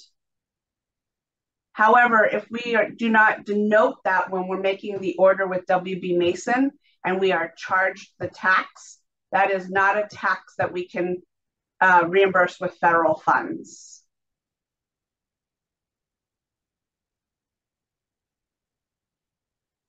Is the hand up for a tax-related question?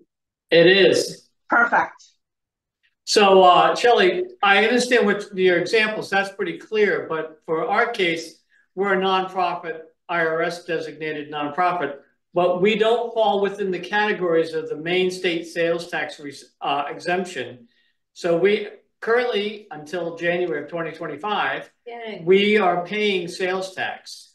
So what does the implication for us for reimbursement mean in this context? So if you are required to pay that tax, that can be reimbursed with federal funds. I'd appreciate an email. I'd appreciate, since there's a lot of folks, I'm trying to keep track of who needs to pay sales tax and who doesn't. And I'd appreciate an email explaining that you are not tax exempt.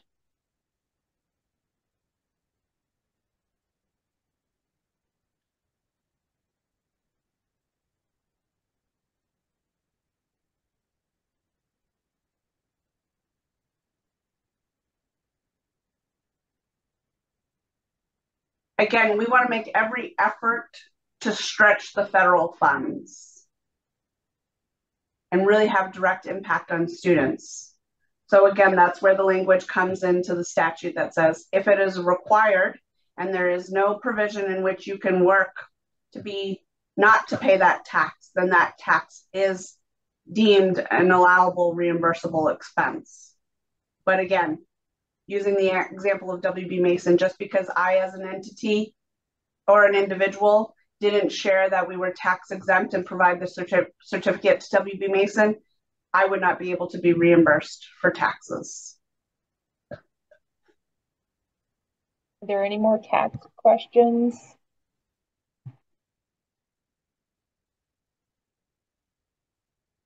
Doesn't look like it. I just remembered something that I forgot was I wanted to show you guys the SharePoint folder and the website. I apologize.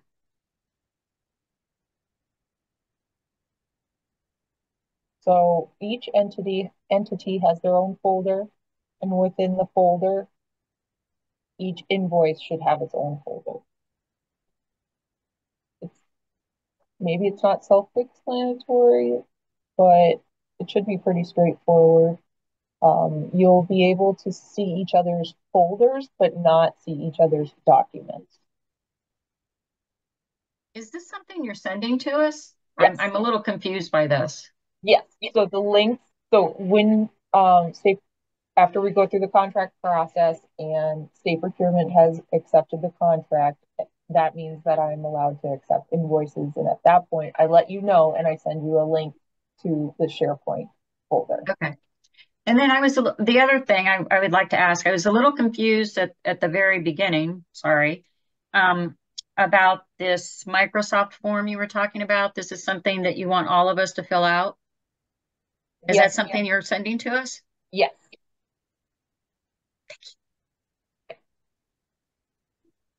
And that's required of all of us, I would assume? Amy, which organization are you from? Maine Connections Academy. Yes. Yes. Okay. I mean, the short answer is yes. As a moderate risk, sub-recipient, yes, it is required. And okay. I was not aware we were moderate risk. I didn't get that notification. Maybe the school leader did or the grant person did. I think so. Yeah. Perfect. Thank you. Certainly.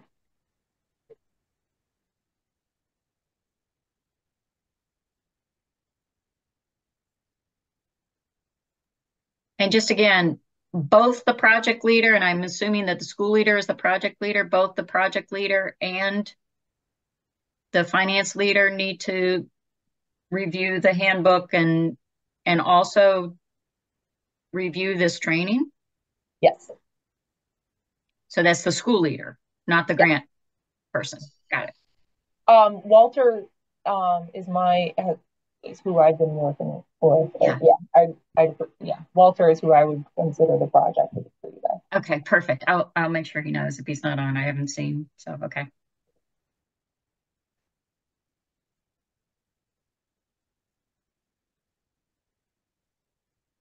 What other questions did I miss? I'm just trying to go through the chat box and respond to some of them in written form as well. There's a question in regards to our receipts required. Depends on what the service was, what the expense was. So not necessarily. Do they want to expand on that? So I think the key point is Natalie had an example in the slideshow with an invoice that essentially had a requested amount, and that didn't provide enough documentation to be able to confirm that it was reasonable, allocable, or necessary for the work that was approved in the contract. And that is the documentation that will be needed in regards to your reimbursement request.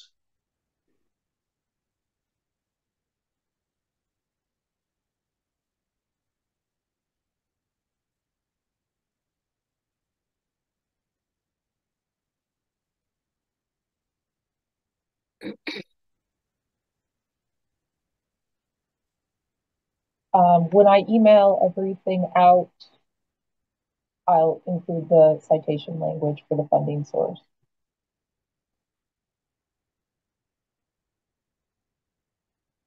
Would you also be able to include the reporting snapshot of what's required?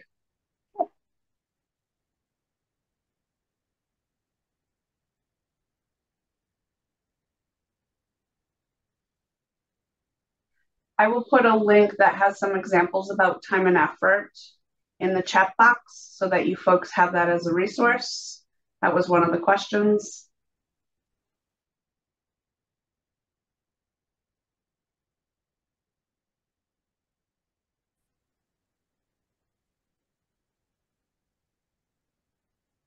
Katie, I understand, I saw your email for the Scarborough question, and I'll follow up with you.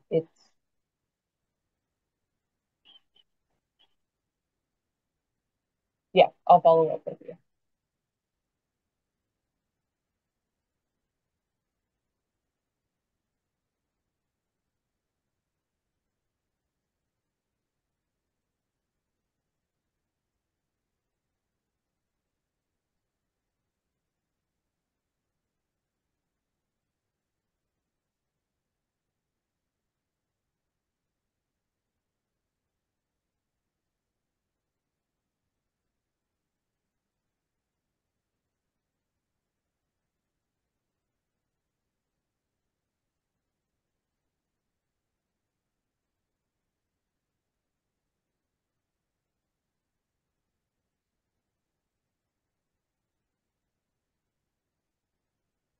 I know that there's still some questions in the chat box that we may not have attended to.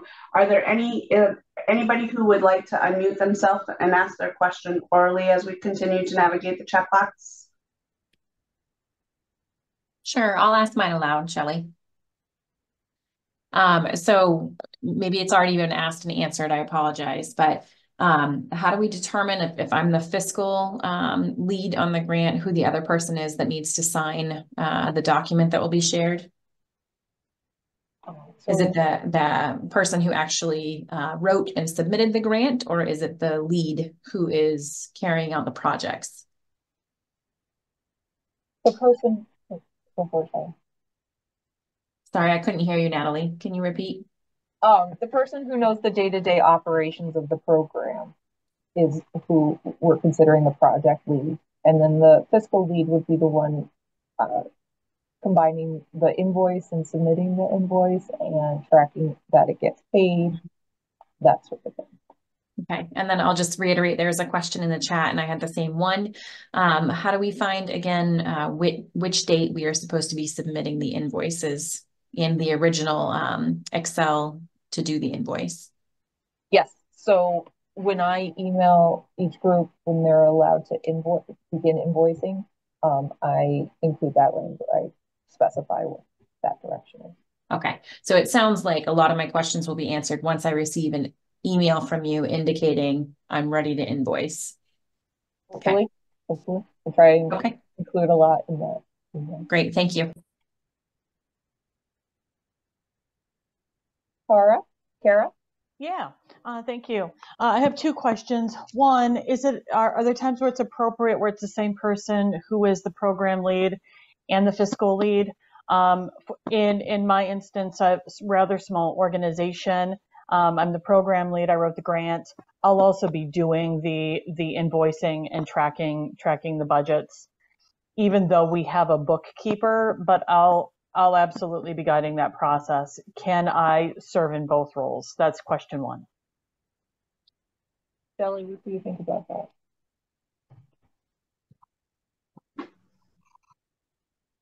So federal guidance suggests separation of duties.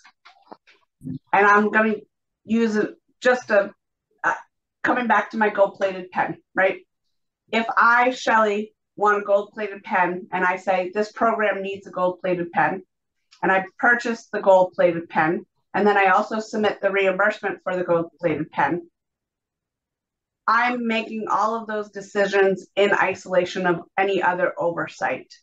So federal regulations really asks for a separation in duty in regards to having oversight. So for example, our review process includes Natalie as the person who compiles all the information.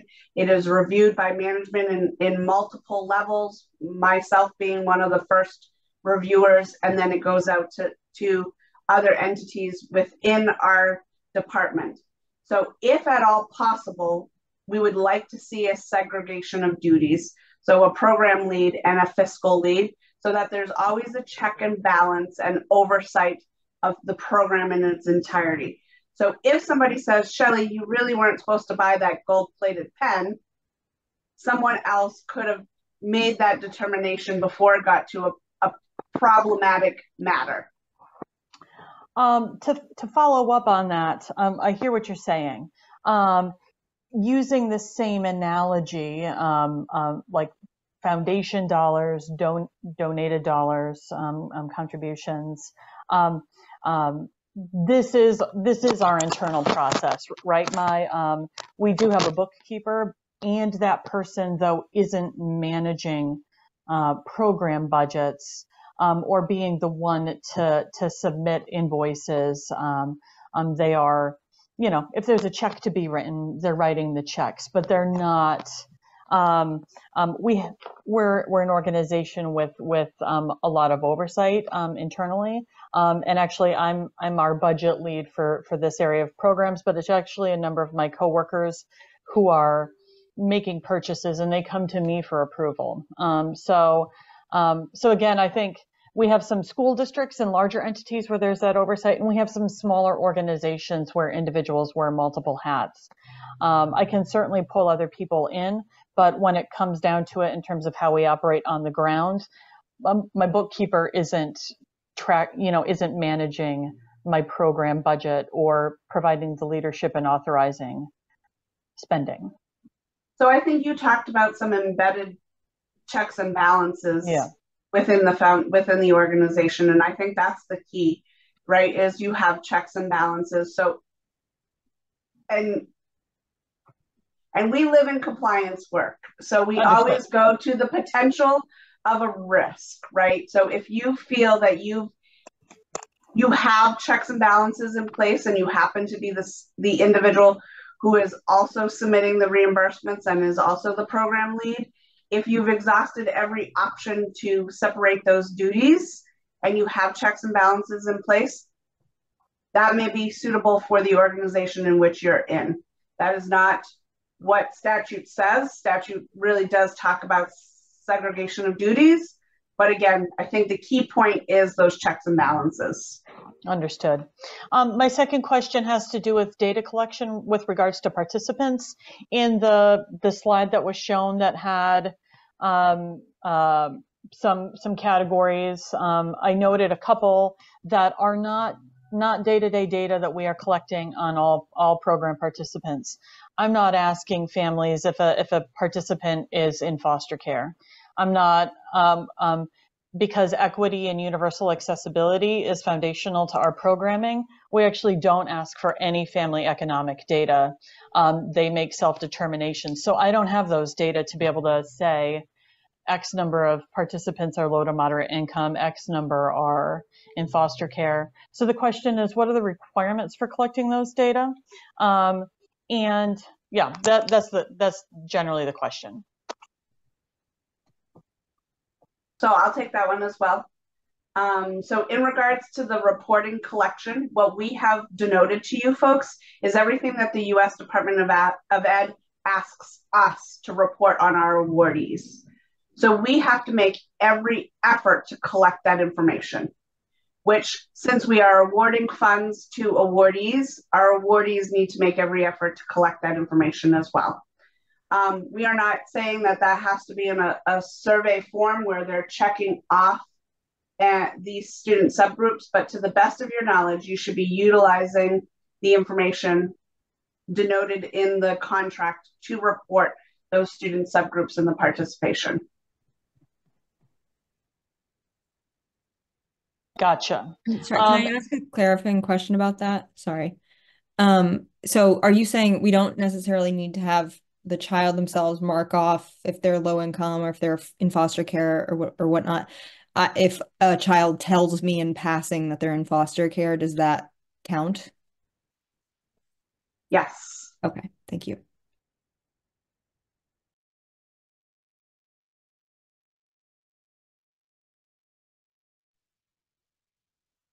I have a question. Is it okay? Certainly. So back to the beginning, you listed 10 or so organizations that have to do amended contracts. So I'm from one of those organizations. What was the timing again for when those amended contracts will happen? And I think you also said we can't submit any invoices until the amended contracts are signed. Am I correct? So I'm glad you asked. Let me share my screen again.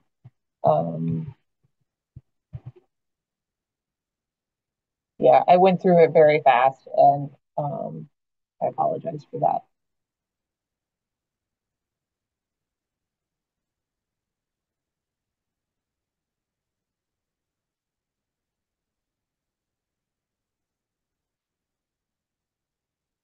So it's going to mess up payments in late July, early August. If these 15 I'm able to accept invoices from and process invoices from is why they'll need to be amended. Or is the timing of how things got a little askew here. So right now, go ahead and continue to submit invoices. Again, I'd really like just one in May and one in July, provided that or one in May, one in June, provided that your expenses exceed $5,000. But I was the point of this is not to alarm you to anything right now. It's not going to mess up payments. It's going to later in the summer. And I wanted you to have a heads up that this will be coming down the pipe.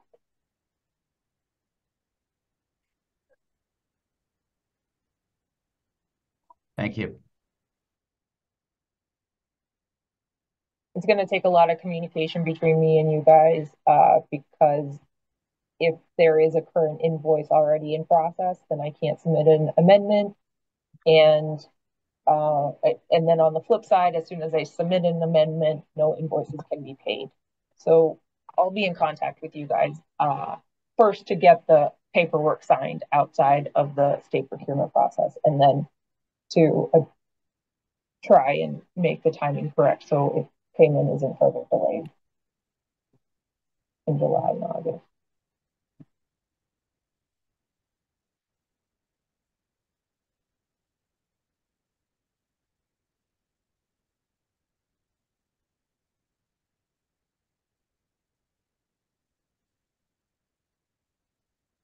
So there was a note in the chat box about maybe some of the questions in the chat box being sent out as an FAQ. Natalie and I can both work on getting the questions from the chat box and responding to them just so that we have the documentation. Again, we're trying to do our very best to cover all of the questions in the chat box, but I do know that we may have not responded to all of them at this point.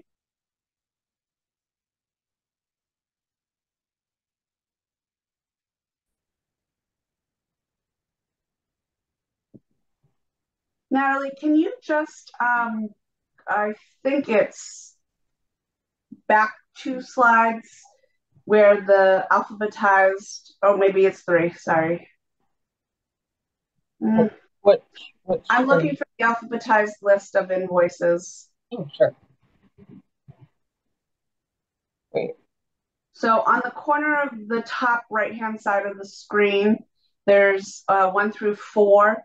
I know there were some questions in regards to what week am I supposed to submit invoices. So depending on your awardees doing business as name is when you'll be submitting invoices, and that will play into what we were just talking about and that modification.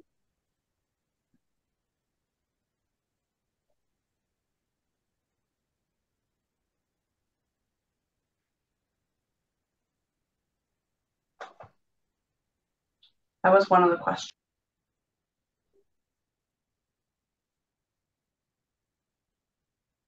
Are there other questions that we may have missed that the individual wants to come off mute just to be sure that they have the response?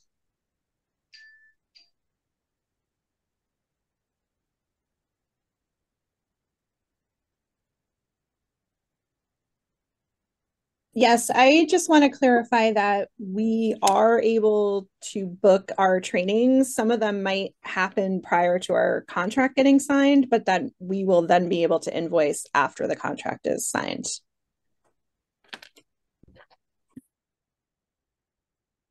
I'm sorry, Dawn, could you repeat that? I just did. Yes.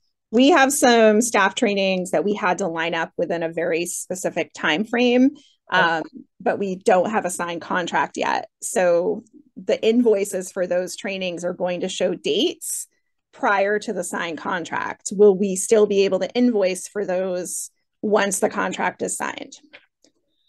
If they were included in your contract budget, yes, I don't. Yes, they are included in the contract budget. Okay, perfect. Thank you.